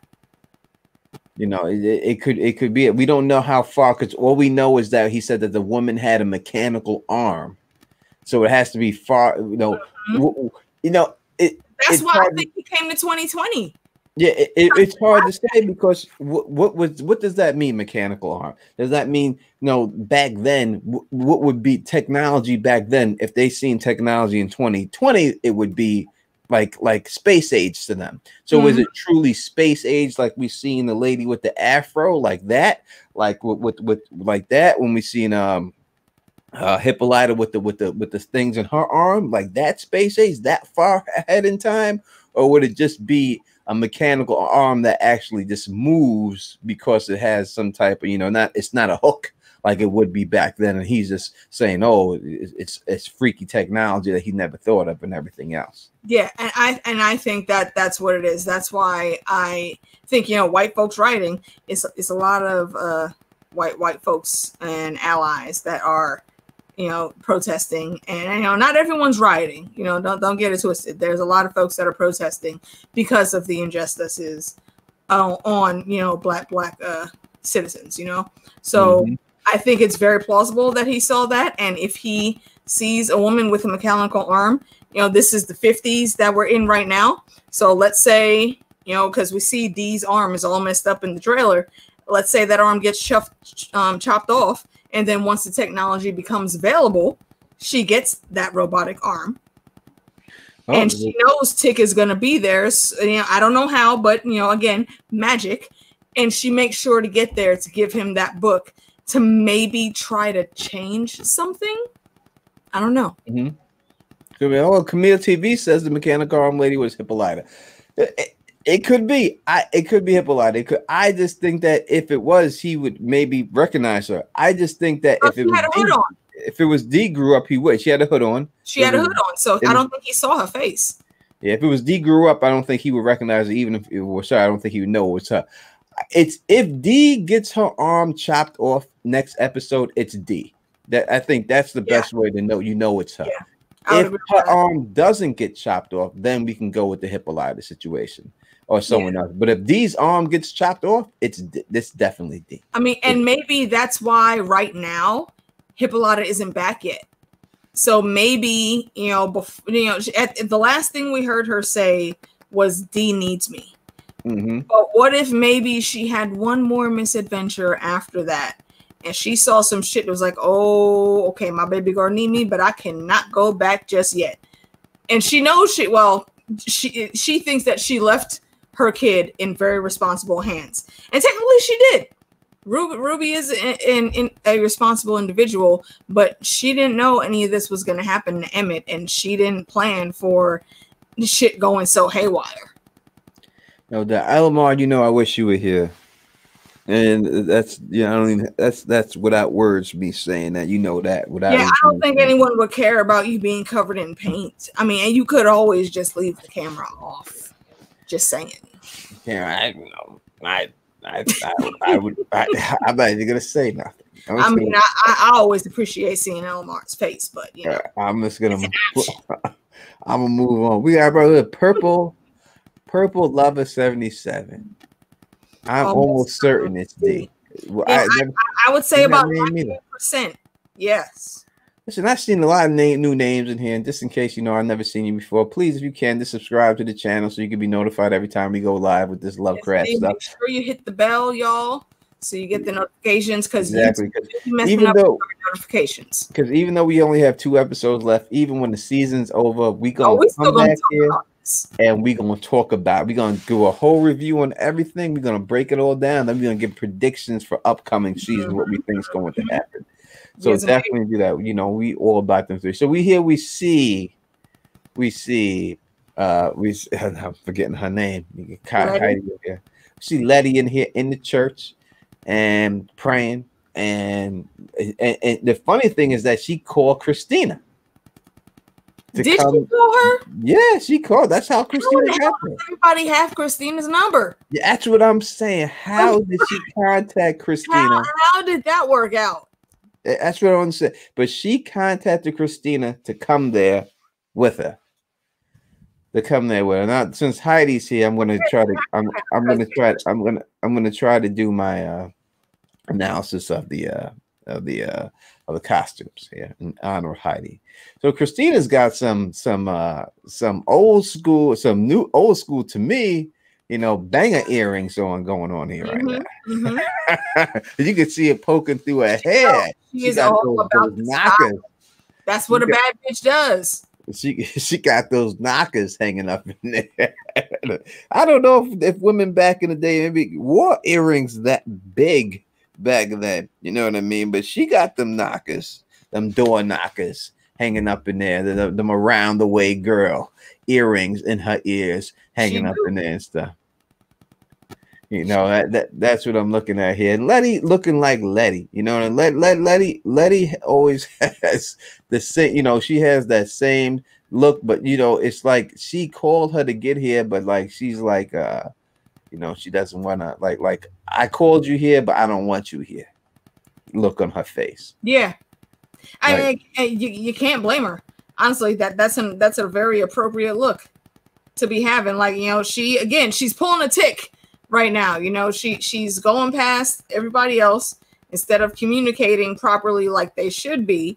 She's making her own deal with the devil pretty much, because she came there with the negatives for the pages, so she knew what was up.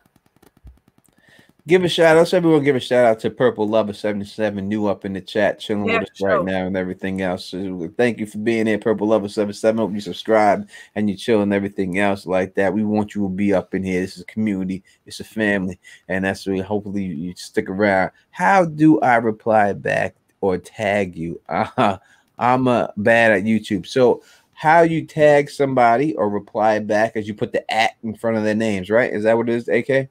Yeah, you put the @ in front of their names, and usually by the time you've typed like the 4th letter in their name, a little pop-up will come up with their icon and full name. You just click enter on that, and it won't highlight on your screen, but it'll highlight on the person you're tagging screen, so they'll see it. That is what it is. So that's how you do that, and hopefully you do that and just tag me a couple times because I like that. This old nobody talking to nobody trope. Yeah, I have a big issue, you know, when it comes to communication. I think that, you know, in any relationship, whether it be romantic, platonic, family, friends, there has to be proper communication between everyone. And for what's been going down for this whole season, I don't understand how these folks have not figured that out yet. Every time y'all keep something from the other, some more shit happens. And then you find out you end up like Letty and Ruby arguing because Ruby really only has one side of the story. Letty didn't even try to interject what her, Tick, and Uncle George went through. Exactly. And I think that's why Ruby is still, you know, allowing herself to be in the position that she's in. Like in the trailer, I had to laugh because they show that scene where, you know, Letty and Ruby are talking, but then they show Christina driving off with Ruby in the car. And maybe it's just me, but yeah, Christina has that little look on her face like, yeah, bitch, I got your sister. What you gonna do? Mm-hmm. So like I said, you know, Ruby and Christina are definitely using each other, but it doesn't mean that there aren't feelings there. Something's going to happen. And that brings us... all right, so before we get into it, so I'm going to do my costume code breast breakdown. These look like some knit pants, I would say. Mm-hmm. Semi-high waisted knit pants. I would have to assume that there's a zipper in the back. Is that how these pants would be shaped, with a zipper in the back of the pants? Because there doesn't seem to be anything in the front, and you would think that somehow they have to keep them tightened up. So I would think there would be a zipper going right down the crack of her ass, or it's just form fitting. If it's made to be, you know, form fitting for someone in Letty's shape, then it wouldn't need a zipper. Because if you look at the waistband there, it looks like there might be some elastic in there. Oh, I see. So she might not necessarily. You would think that for it to cinch that tight, you would have to have some type of zipper going down the back. I mean, I know women. I know pants like that. And they used those are early 90s, late 80s pants, and I love those. Heidi's saying it's a side zipper. Oh, I love those pants. So yeah, that might be it too. Like I have a pair of form-fitting pants like that, but instead of zippers, I have two ties that are on the sides that lace up. So that makes sense. Oh, I used to love seeing girls in those pants when I went to school. Oh my God. Oh, with the zipper right in the back. Oh, I used to loved it so much. Oh, I loved it so much. Oh, I loved it so much. I loved it so much. And then we get, you know, right here, we get the mark of Cain. Yeah, see, and I'm wondering why it's the mark of Cain. I mean, if you're up on your biblical knowledge, then, you know, Cain was supposedly the bad brother, and, you know, he's the one that committed like the first, well, one of the first, you know, great sins. He kinslayed. He killed his brother because his brother was more favored in God's eyes than him. So how is it that his mark is what gives protection? Exactly. And how is his mark the one that heals? Yes. I need to know what books and spells Chrysilium is tapping into. And she was the first one to figure out that this healed. So this was a spell that most likely was already that she used on Letty to heal Letty. That was used to bring Letty back to life. And now she has it marked on her to the point where she's invulnerable. See, and that also, that it kind of reminds me of Charmed. I know you didn't watch the show, but for folks in the chat room, if you remember when Piper was pregnant with Wyatt, Piper was invulnerable to harm the whole time because Wyatt had the strength of his magic. He was always able to protect her in the womb. Every time I hear Piper, I think of Orange is the New Black. Well, why do you think of Orange is the New Black? Because Piper is the lead character in there. Oh, that's her name. Not the same person though. not the same actress. Oh, Piper was Holly Marie Combs. That's who it is. All right. So I question how that's going to work out, and that's like this mark right here on Letty. Honestly, is why I think that the George Freeman that wrote that book is her son, because with him growing inside her, I would have to think that he's also protected while that mark is on her. I would think so. All right, so let's get this thing. So did it kill the child though? I don't think it killed the child. And we got someone who said that I think AK's theory that the child could be protected also because it's a part of her. And you know, umbilical cord protection. I don't think it's a Luke Cage thing where it just made her skin invulnerable. I think it's her whole body. So I think it's a good chance that the child is 100% protected. AK, hold it down. I'll be right back. I mean, also, you know, the thought I have on that, y'all, is that child that Letty's carrying, you know, it's Tick's kid. So it has the blood of Titus Braithwaite. And he was also, you know, very big on invulnerability and protection spells and whatnot. So now I don't think the baby is dead at all. I do think that it's going to end up being that, and we saw the bullets bouncing off of Letty. So that we already know it works for her. I think it's going to continue working all the way up until, the baby is born. However, we don't know if it's going to be a boy or a girl.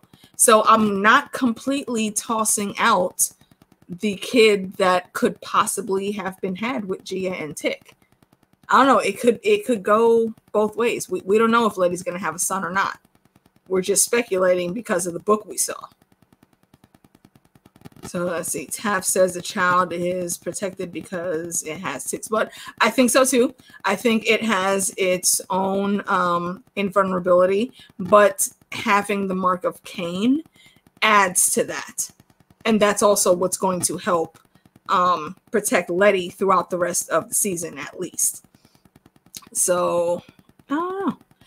How do we know? How do we know it's a boy? Purple Lover, school me, because I'm here for all of the tinfoil, y'all. I love talking theories. Why do you think we already know it's a boy? Exactly. There's no proof. She's not even showing it. There's no proof that this is the actual. We don't know that's going to be a boy. See, because we find out from Tick that his son is in the future. I get that. But what I was saying is we don't know whether Gia might have a child or not. So I need to see that play out first. And if there isn't a second child, then yeah, absolutely. I think it could be Letty's. This is the most I've ever had on a Lovecraft stream. 140 people rocking with us right now. 141. I'm gonna drink to that. So, smash that like, folks. Hit that like button. See, that's what happens. The more you hit the like button, the more that people can come and YouTube makes it visible.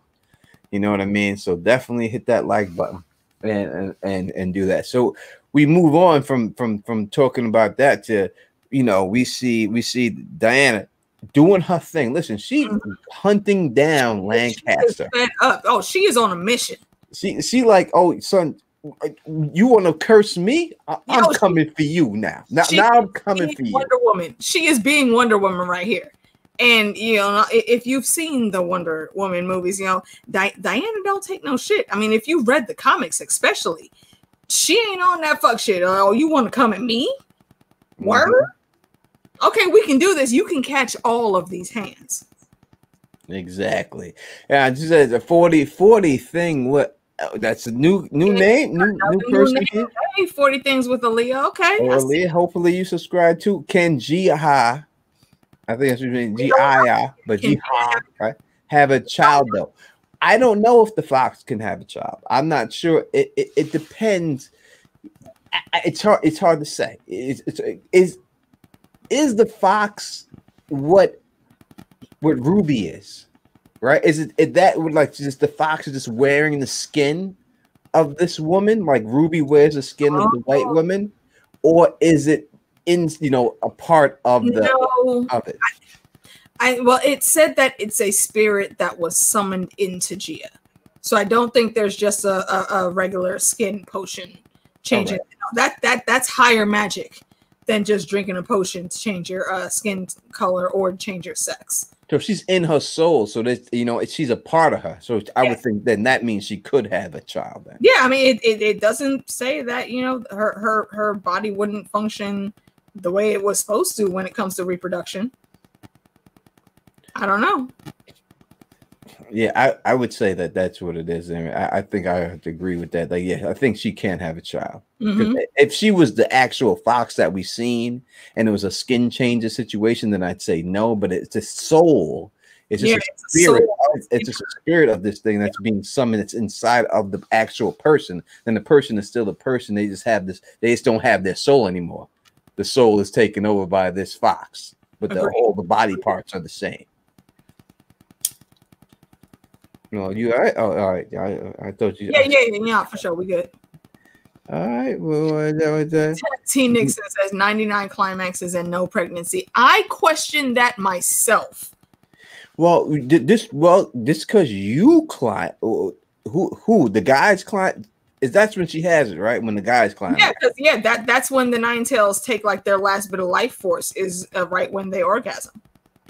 Yeah, you know, that is a little something. I mean, maybe one of them. Listen, them tails came out of every hole in her body. Maybe that hole has a tail that doesn't allow her to get pregnant. All I'm gonna say is, I counted all of the holes that things could have came out of, and I only came up with 8, unless I include a specific part. It's very easy to see that maybe whatever juices may have flowed would have been easily pushed out. Oh, that's terrible. I know it's horrible to think about, but we on the subject. Damn it, we got to speak it. It could, yeah, we adults in this motherfucker. They don't children up in here, right? She has 9. Okay, count them out: 2 ears, 2 eyes, 2 nostrils. That's 6. 7 for the mouth, 8 for the buttocks. It's only one other place for the 9th one to come out. Yeah. That's all I'm saying. I'm just saying it is what it is. It's horrible to think about, but it is what it is. It definitely is. Again, when this scene happened here, it seemed like to me like she was ignoring them. Like she didn't care about them. Oh yeah. Like, I don't even care that y'all behind me. I don't care about y'all getting me. I'm doing what I'm doing. And it made me think of like, if I, not East Bayou, the movie with Goldie Hawn's daughter, Skeleton Key. Like if you, huh?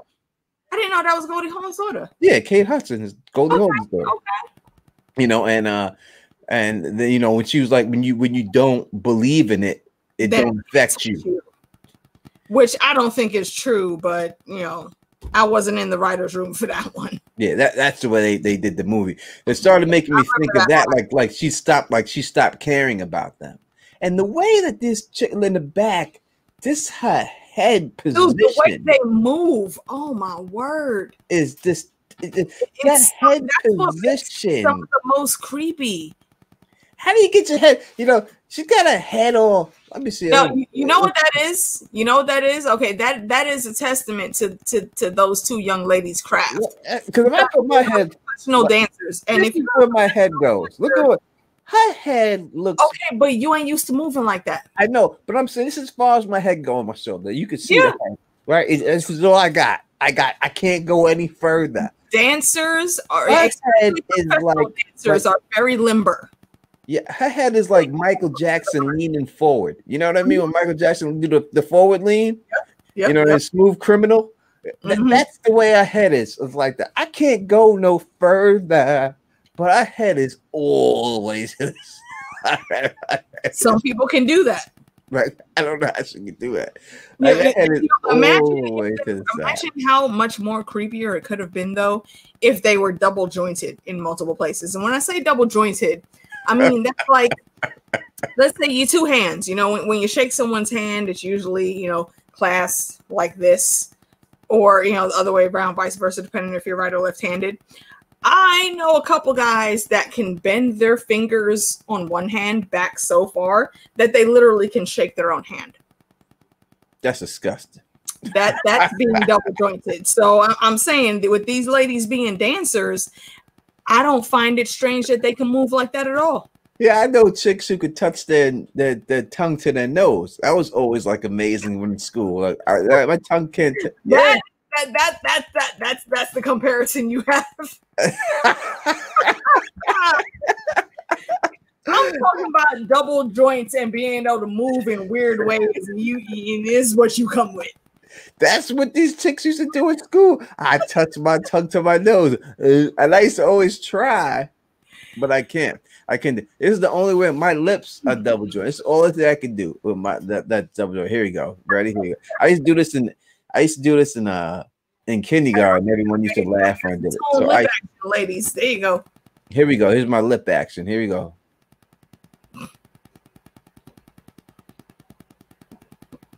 That was it. That was my thing when I was little. That made me famous in kindergarten. That I was able to do that. That people couldn't do it. That's the only thing I couldn't do. I could do that. People couldn't do. That worked for me for long. OTDA is in the building. What's good, OTDA? I don't think OTDA is cool because he ain't around, as much as he used to be. But I'm just saying, life is life, and hopefully he can get back to hanging with us like he used to hang with us and stuff like that. Always good to see OTDA. Purple, how are your lips double jointed? They ain't got no joints. Don't worry about it. You just seen it, all right? You just see what you see. You just see how they are, brah.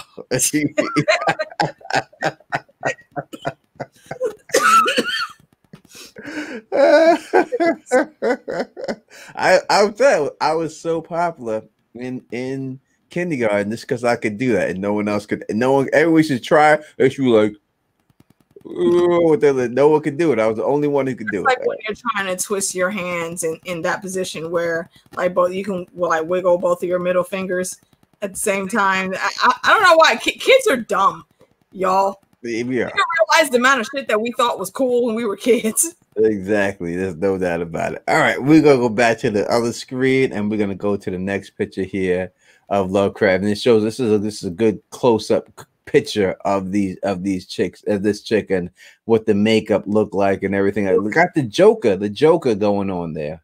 Yeah, a lot of Joker going on in there, and the teeth prosthetics is beautiful. They did a really good job on it and everything else.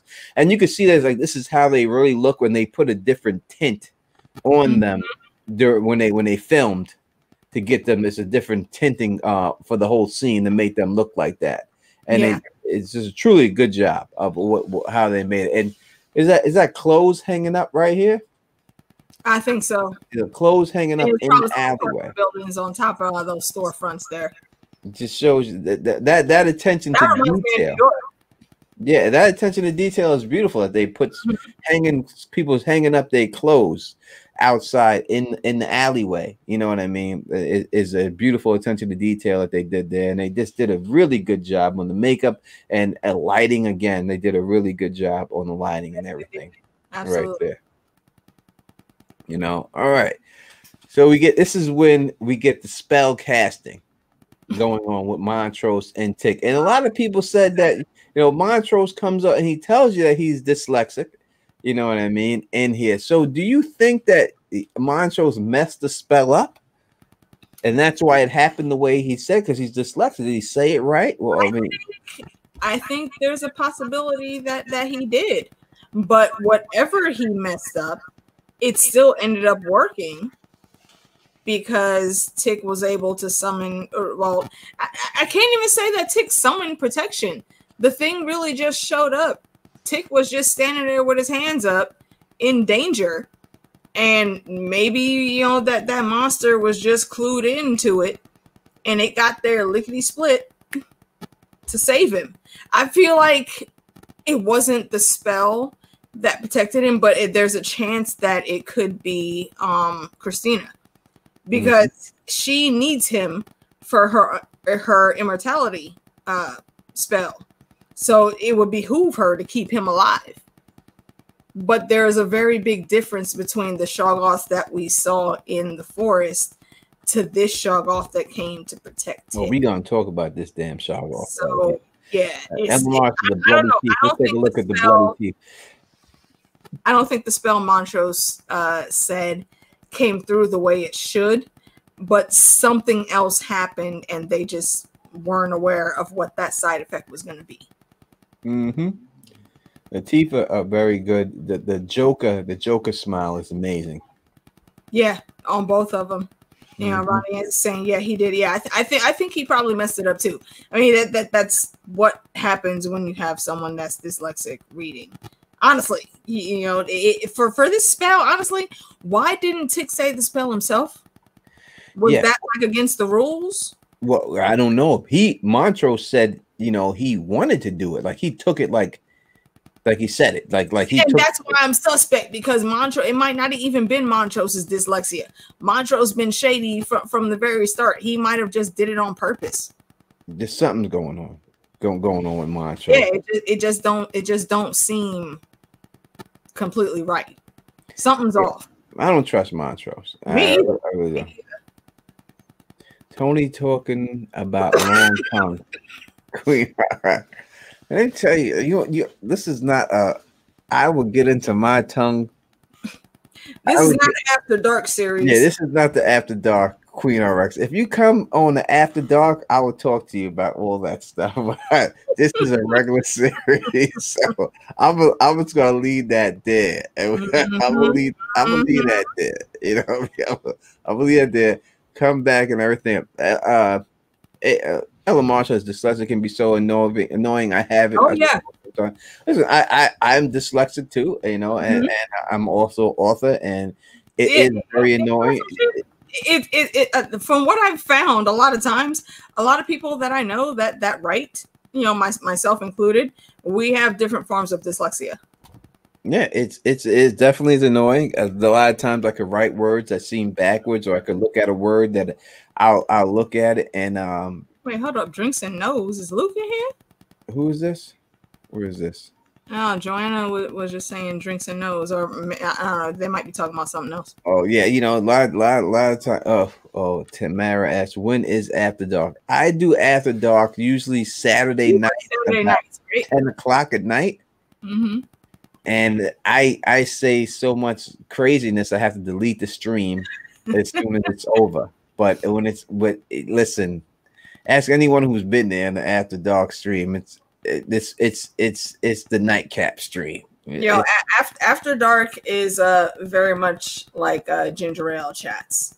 And for you new folks that don't know what After Dark or ginger ale chats are, well, that's when we just happen to be the drunk adults that we are, because 9 times out of 10 we're always drinking, and the conversation just goes wherever the conversation goes.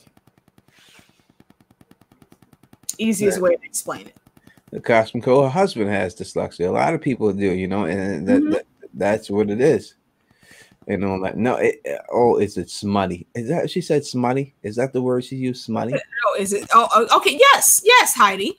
That is actually a very good word to use. Yes. It does. We do talk about the smuts. I talk about. I haven't heard that word smutty in I don't know. A long time. I can't remember the last time I've heard that. See, that's why we're showing our age right here. That's what it is. I am going to toast a drink to Heidi for that one. I got a drink too for that, because smutty is a great word. I haven't heard that word in such a long time. It's beyond smutty. Let's put it like that. Yeah, beyond. It's smutty. Beyond smutty. It's damn right ornery. It's what it is. All right. So Val says ginger ale chat. Ginger ale and Teflon is dark. All right, historic. Listen, I don't hold nothing back. I will say it all. I talk about it all, and I'm not gonna talk about no more. All right. If you want to update about the deadly dick list or the deadly pussy list, yeah, you can come to ginger ale chat for that. Yeah, we talk about that.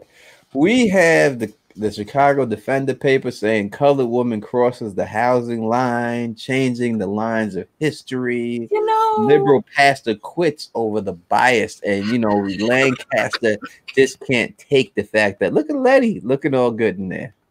And we've seen the article being written. We've seen her getting interviewed for the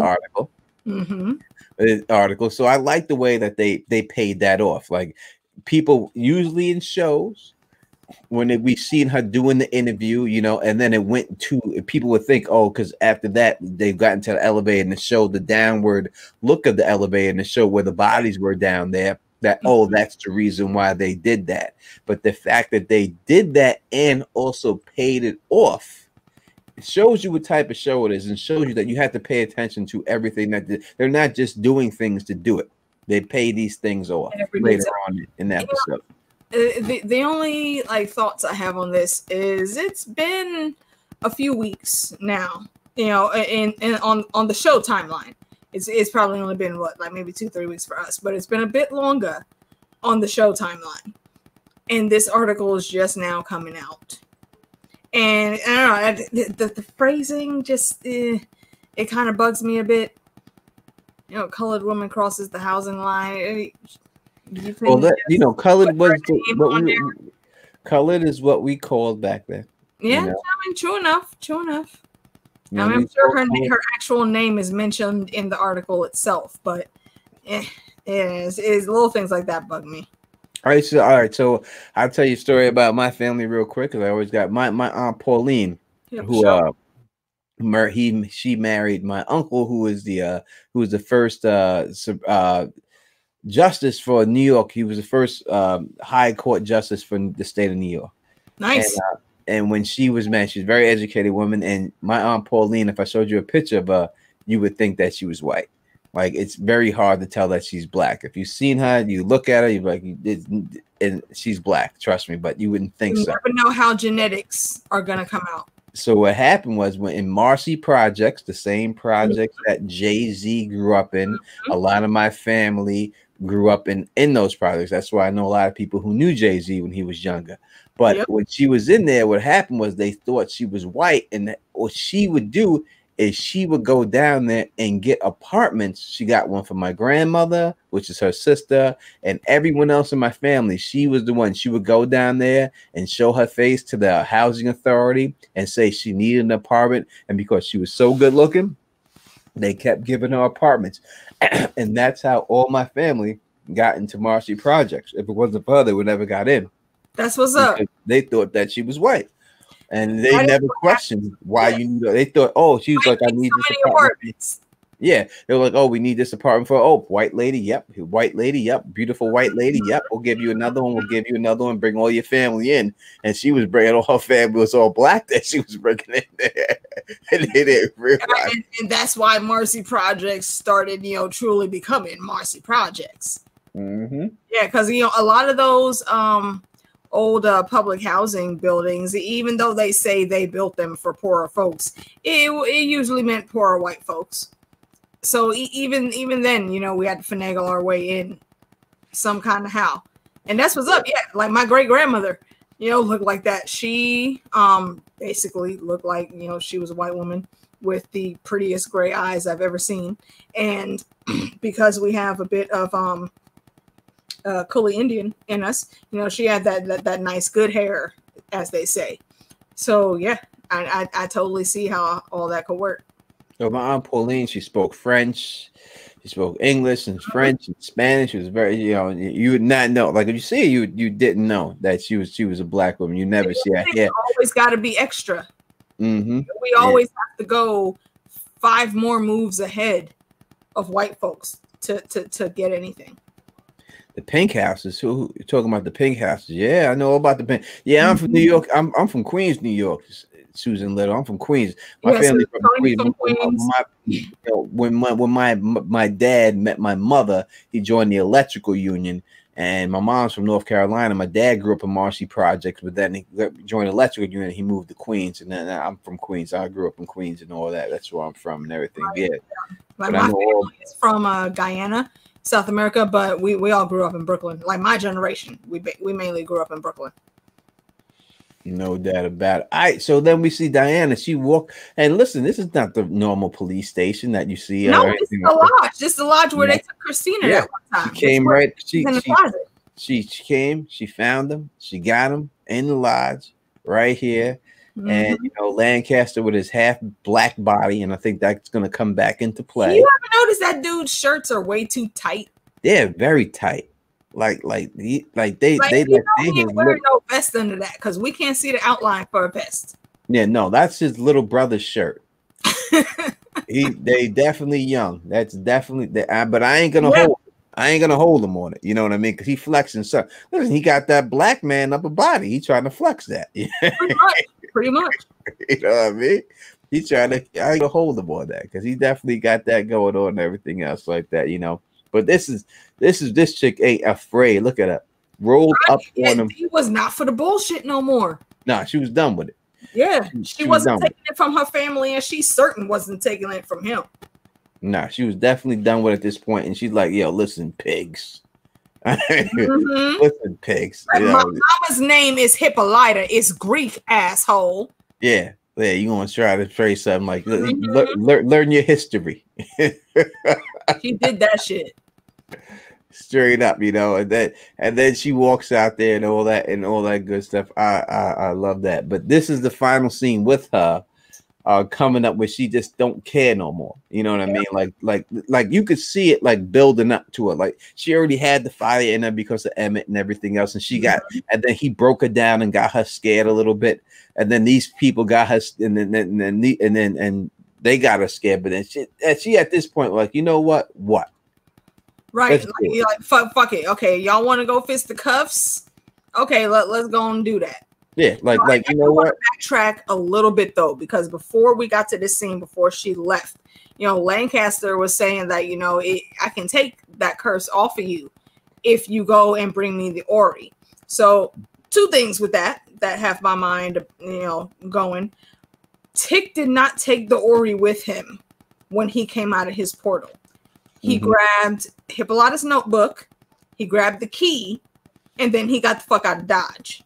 The Ori was still there. And we know those two cops that were there were his men. We know that at least one of them came to investigate because he got Diana's name from that comic. Why doesn't he have the Ori? Yeah, is the Ori really important, or is it the key? It was still sitting there. But I'm saying, is it the key that's important in the Ori, or is it the Ori itself? I don't know which one is more important, but he specifically asked Dee to bring him the Ori. He should already have it because his people found her comic book. How the hell they didn't find the Ori? I have to look back at that and see how that played out. And then also Dee, you know, she kind of, you know, did the reverse on him. She made it seem like she was thinking about it for a hot second, but then she spit on him and was like, "I ain't telling you shit. Fuck you, pig." And she rolled the fuck out. That's it. And then he said she's dead already. Let her go. Yeah. Let her go. And I think honestly, I don't think he was actually planning on doing what he did at the end, but because he got the attitude he did from Diana, he was like, "Okay, I already done took care of this bitch. Let me just go to the house and get the damn Ori myself." But the Ori ain't at the Winthrop house no more. It hasn't been there for quite some time. Yeah, and that makes me think that he doesn't know. You know, it's hard. He doesn't know everything because the bottom line, she was this precious gift. Thank you for stopping by. Hope you subscribe. Says my grand auntie was the first to so-called black woman with her husband to move into an all-white neighborhood a few blocks away from the White House. Hey, really? Okay, Pennsylvania Avenue. Okay, I see you. Yeah, big up right there, precious gift. That is the thank you for that knowledge. We truly appreciate that. Without a doubt. Yeah, that's what it is. You have to integrate these neighborhoods. You got to do it. You got to remember that we had to have this journey because unfortunately it's 2020 and the shit is still happening, man. Exactly. I remember my friend Lori, who's a white woman, like she moved to Florida with her husband and stuff, and she went down there and she was like, and he was talking about moving in this neighborhood, and she goes, "Is there black people there?" And he was like, "Why?" She's like, "I don't want to live in no neighborhood without black people." She said, I grew up in Queens. I need to have my people around me. I need to have some fun. So it's boring just being in an all white neighborhood. I don't want to be in that. Right. Oh, Precious said that it's her first time here. She did subscribe. All right, kudos, Precious.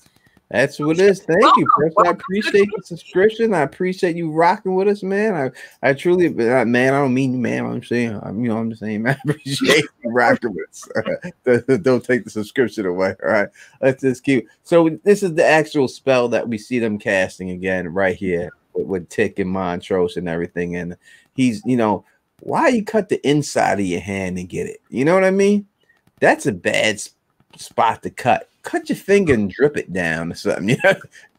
Why it gotta be the inside of your palm? You know what stuff you gotta do with the inside of your palm? Why do people do that all the time? They always show people whether it's La Costa Nostra or whatever, it's always the inside of the palm that gets cut.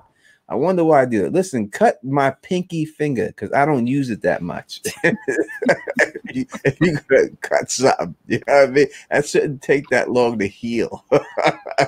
Hey, yo, real quick, in the chat, Joan Smith said the Ori is actually still at Hippolyta's house, and I forgot about that. Hippolyta took the key with her, but there was already a mechanism there that she put the key in. That wasn't actually the Ori. Thank you, Joan. Appreciate that. Yeah, so he's actually just looking for the key. I don't think the Ori is important. I think that what's important is the key. No, he asked Diana specifically for the Ori. Yeah, he wants the Ori because he knows there's something to do with it. He knows the key is probably inside because that's what she figured out how to get the key. So yeah. You can give him the Ori, if the key ain't in there. It's gonna be useless, right? You can have that. You know what I mean? And everything else. Purple Lover says the blood flow there. I can understand the blood flow come from the palm of the hand, but I'm saying I squeeze my pinky and get you the blood. I've seen some pinky fingers drip some blood, man. I mean, I'm just saying I wouldn't do it because it makes no sense. That's just a big thing. Let's go through that. We're getting on 3 hours, so we got to keep. Okay. So, we talked about this a little bit already. If he got it right, we come to the last scene here. One of the last scenes of dealing with her and Christina. You know, it seems like Ruby got to her a little bit, and she paid people to reenact the Emmett Till's death. How did you take this? I know there were. I watched different people's reactions and some reviews. From the moment she did it, once that guy was saying, I don't understand why anybody would want to die like that, and he was asking Christina questions, and Christina was like, blah blah blah blah, you've been paid. And I was like, oh, wait a minute, is this what I think it is? And they started going on her, and she wasn't fighting back. So I said, okay, she actually took what Ruby said to heart, and she's trying to see what's what. And she paid those men to do that, specifically with the barbed wire and the cotton gin fan. And that happened. And immediately just watching it, I said, okay, she is actually not trying to really prove anything to herself, but she wants to try to, do Ruby a solid, to put it simply. She wants to try to do Ruby a solid and understand the passion that she feels. And like Christina, she's again been around for a few centuries. I would say at least 2 centuries. She's old as shit, and she's pretty much dead inside right now, and I think that's her biggest attraction to Ruby, because Ruby is so passionate about everything she feels, and she wants to, have something like that. She doesn't want to lose Ruby because of that passion. So she put herself through this. And when she came out, she was crying, but after a minute where like the mark of Cain activated, we saw when it, started turning red on her skin, it seemed like she might have started laughing. So she was like cry, laughing. And for her, I think that's a fitting response, because again, she doesn't really feel shit. But now, because of Ruby, she is feeling something. So it's warped. Like I said, their whole relationship is warped and twisted, and it's weird. And I'm here to see the whole train wreck that it's going to be. All right, so I'll give my take on this whole situation real quick. Because Susan Little said it was a mockery. All right, so this is what I feel about it. That too. this is what I think about it. Why the showrunners did it and why it was done for the show. All right, the whole thing revolves around Emmett Till's, and I told people the previous video I did that they were not going to show Emmett Till's death. They were going to, even though they had the character, they were not going to show. It would have been disrespectful to the family. I said exactly, they're going to show the aftermath, the funeral. They're not going to show the body. They're not going to do it. I think that they have too much respect for the family of Emmett Till's to actually show him in that condition and show exactly what happened to him. So what I think the showrunners wanted to do was, though it happened to a black person, they wanted to show what happened to him to a white person, so that when people who watch the show could actually visualize that being happening to them. So when you have something happen to black people and you're a white person at home watching the show, you may not be able to say, hey, how would this be if it happened to me? But when you see it happen to a skinny, petite white woman, it shows exactly how devastating, how deadly, and how disgusting that they did this to a young child. And I think that's why they did this, and they had her go through this. The showrunners had her go through it, just to show the people how disgusting and barbaric it really was that happened. Now, her reaction, if you want to go back to the show itself and why they did it or why it happened, was crazy. It was kind of like Dee's reaction when she had a thing. She was crying and then laughing, and she was all over the place with it and everything else like that. But I think that's the reason why it went down, and the reason why the showrunners did it like that. But I did see a lot of bad reactions on Twitter of why they said, oh, they shouldn't have done that and everything. But I think that's the reason why they truly did it. Yeah, I feel you on that. Definitely. And all that. Let me see. I get out, and then that's it. So then we get to the part of the sisters reuniting in the red light, right? And I think the red light's very important here, even though that they're inside of where she's doing photos. Yeah, she's doing photography. Yeah, red light isn't going to mess up the negatives. Exactly, but I think a lot of photographers have red lights in their rooms. I think it's also something to do with Ruby crossing over to the bad side, that she's telling her at the same time that she wants to learn. She's going to learn magic. And I think the red is saying that that's a bad thing of her thinking that way. It's an evil way of her thinking and everything else. You know what I mean? But that's why they put her in a red light. You know what I mean? Because showing that, something's wrong with you, shorty. Why are you thinking that you're getting involved with this woman that you want to learn magic? And she's telling her, hey, I'm going to learn this magic. I'm going to do this, and I'm going to learn it. And I think that's why they put her in the red light, to show that, it's evil, what she's trying to learn. That not that she's evil, but that she's going on the wrong path. Yeah, I would agree with that. And, you got to think back to Ruby's outlook on the world, like when they were having the housewarming party, and she was breaking down her thoughts on employment and whatnots to it was Letty and a few other people around, and she was like, if most black folks thought like me, then we wouldn't be in half the shit that we're in. So you put that up against what Ruby's doing now. And this conversation they had, Ruby's views are a bit skewed. And you can see why. I can totally see why they are and where she is. But, my only, really big problem with this conversation they had is Ruby did spill the beans pretty much. She said, I know all about Artem and how George actually died. And Letty did not cue in and tell her the other side of the story. Like I said, all folks always say there's three sides to every story: his side, and the truth in the middle. So, and like I said, Christina's a great wordsmith. I'm very sure she spun that narrative when she said it has to do with magic and your family. She was totally talking about Letty and everything that happened at Artem, and Letty should have told her the version of the story as she lived it, instead of just saying, you can't trust her. She's using you. She doesn't just want to give you magic. You need to give Ruby context. Ruby is one of those folks that you have to absolutely break everything down to the nitty gritty for her to see the whole picture. The costume code saying Ruby's name means red. Vanessa says, Letty wears a lot of red, especially red lipstick. I think it all has these symbolisms that we definitely see in this conversation with them, because you could see in this picture the joy that she feels in her face, that she feels that I'm going to learn magic. Like, she still thinks she is the one that's completely in control. And she isn't. But by that same token, Chrysilium, when it comes to their relationship, isn't the one that's in control either.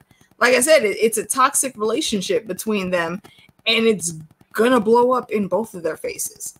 Without a shadow of a doubt. And I think her joy will turn to sadness in the end. Very much. Very much. Yeah. But right then, you see, Ruby is the one who goes to the, she's like, listen, I don't want no one to go to jail. Let me go. Like, you don't want to have your baby in jail. Yeah, let me take the door. Let me take that. And that just shows who she is. She's still riding out for her sister. She's misguided in some ways, but she's there for her sisters. And they come to the door. We know what happens when she gets there.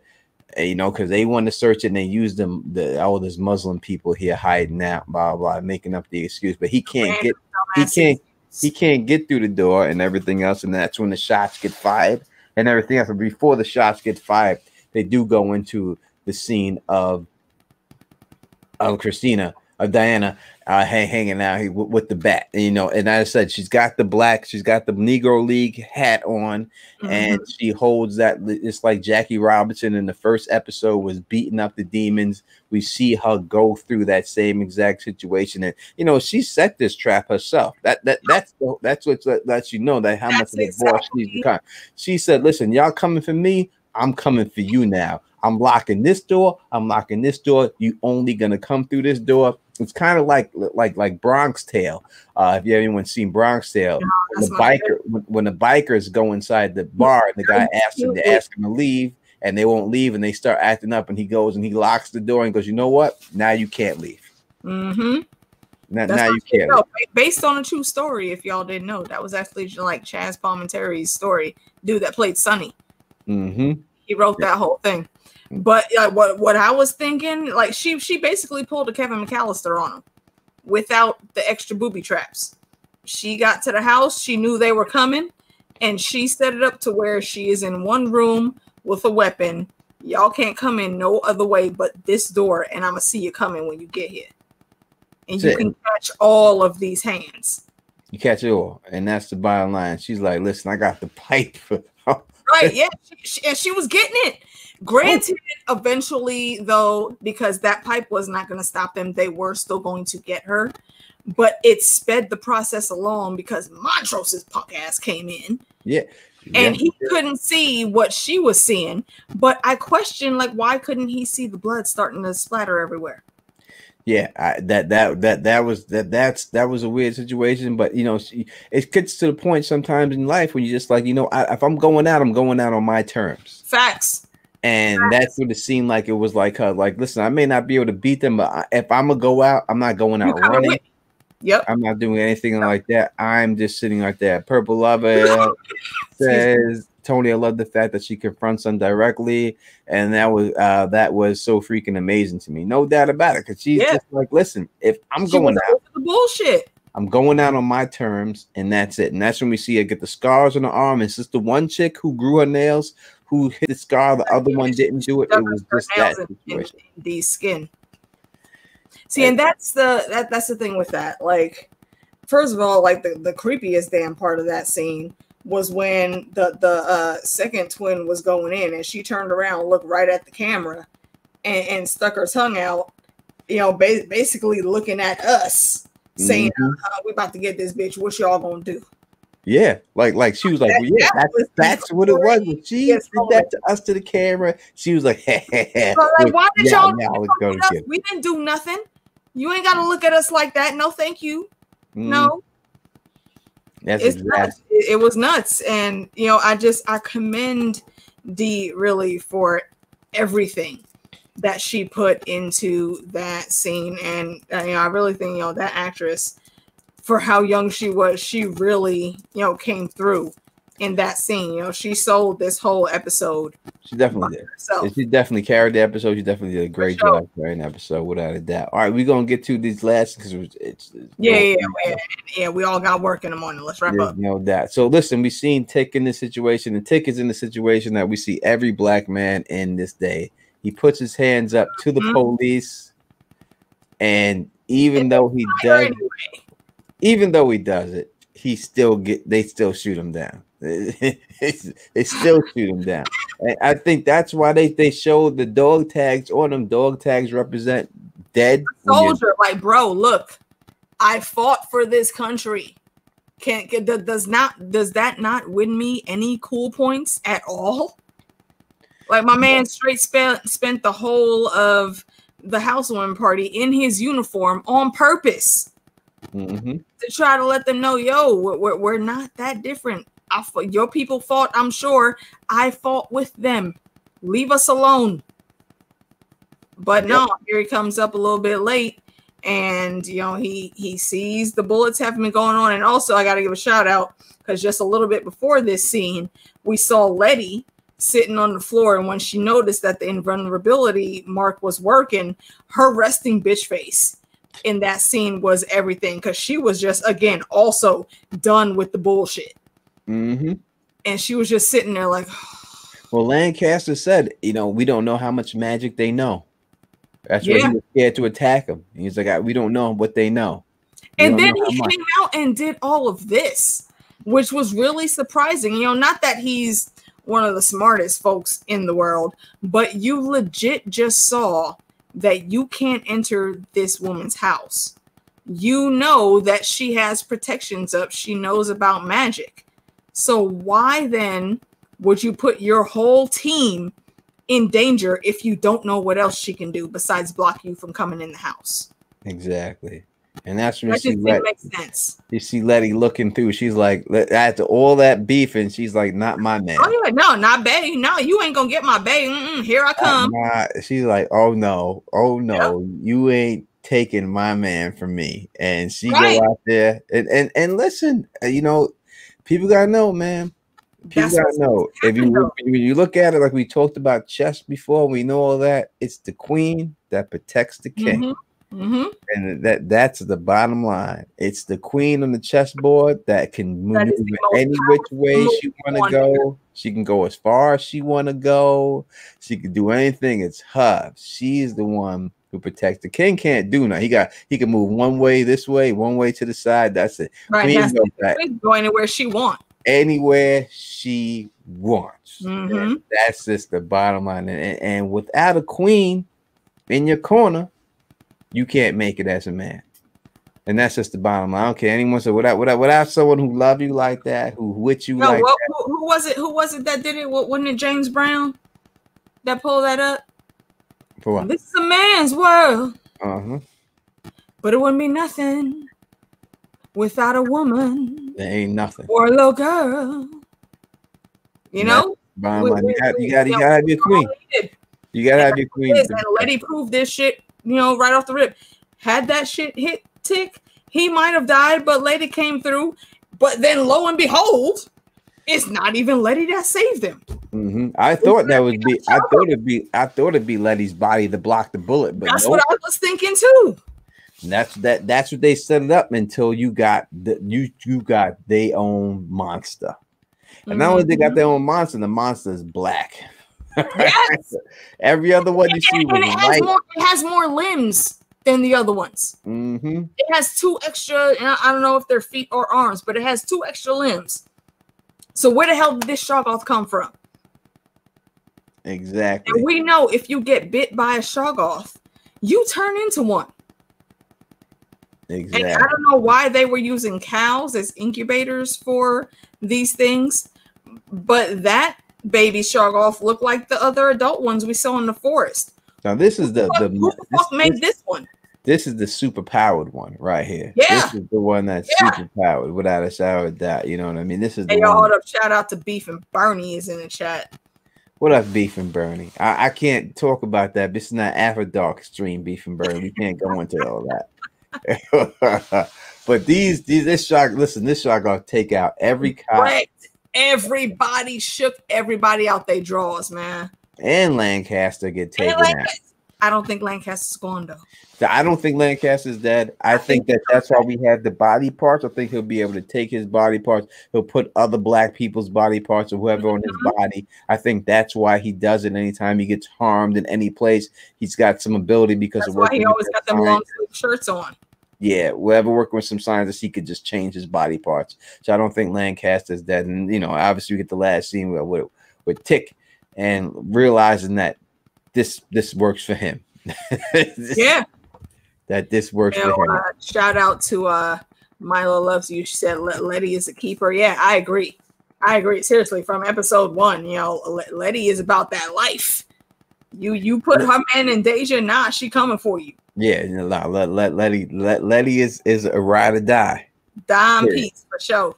She a ride or die. She riding with you. She's like the ultimate roundaway girl right now. Mm-hmm. There ain't no doubt about it. Here for it. But my biggest question though, Tone, I want to know how you feel about it. How the fuck they gonna explain all these bodies? Yeah, that's what I was thinking too. There's a lot of bodies out there. There ain't no neighbors out there. Nobody. And again, see, and I question that too. When nobody looking out their windows, nobody was looking out their doors, nobody across the street was on their front lawns. How do you hear a hail of bullets and see police lights outside your home and you ain't looking to see what's going on? Nah, there's something definitely going on. I'm questioning all of this tomfoolery. How is this going to get covered up? Chat room, what do y'all think? How is this going to get covered up? Someone told me that they think the body's going to get taken into the basement down the elevator. That's a lot of damn bodies to be moving, though. That is a lot of bodies. And when things get quiet after, let's say everybody was just scared and they were hiding. Now that all the noise has stopped, they're going to be looking out the windows and what they're going to see Tick and Letty and some of the residents of the house moving bodies into the crib. That's not going to work. That's not going to work for nobody. No, I don't even know if it'll be brought up. Maybe it will. This show has brought up a lot of other things, so True. I could see them bringing this up too again. It could be a situation like that, but we'll see. We'll see how it goes and everything else and all that. We'll definitely see. I think that is the last pitch. That's the last one. Glennis Sturdivant says it's a spell. That's another new name. Welcome. Thank you for joining us. Yep. Hopefully, hard reset. Please. Hard Reset. That's a new name right here. Hopefully you subscribe and everything and come through and everything and chill with us. Listen, next time you're gonna see me live is Sunday with Elamar, Lady and Dom podcast, right after episode 9 airs. I will be live with Elamar and we will give our initial reactions and break down the episode and all that. So I'm going to have to cut this. Listen, we've been up 3 hours, over 3 hours. That means the only people watching this are us. One last thought. Just ER Grandpa said, Tick told the beast, clean up your mess, but that still isn't going to take care of the cars. Unless the shark all has, can eat through metal. Exactly. So I don't know. Maybe the shark eats everyone. That would be the easiest way. Maybe. Just utter chaos. Yep. Hopefully you subscribe too.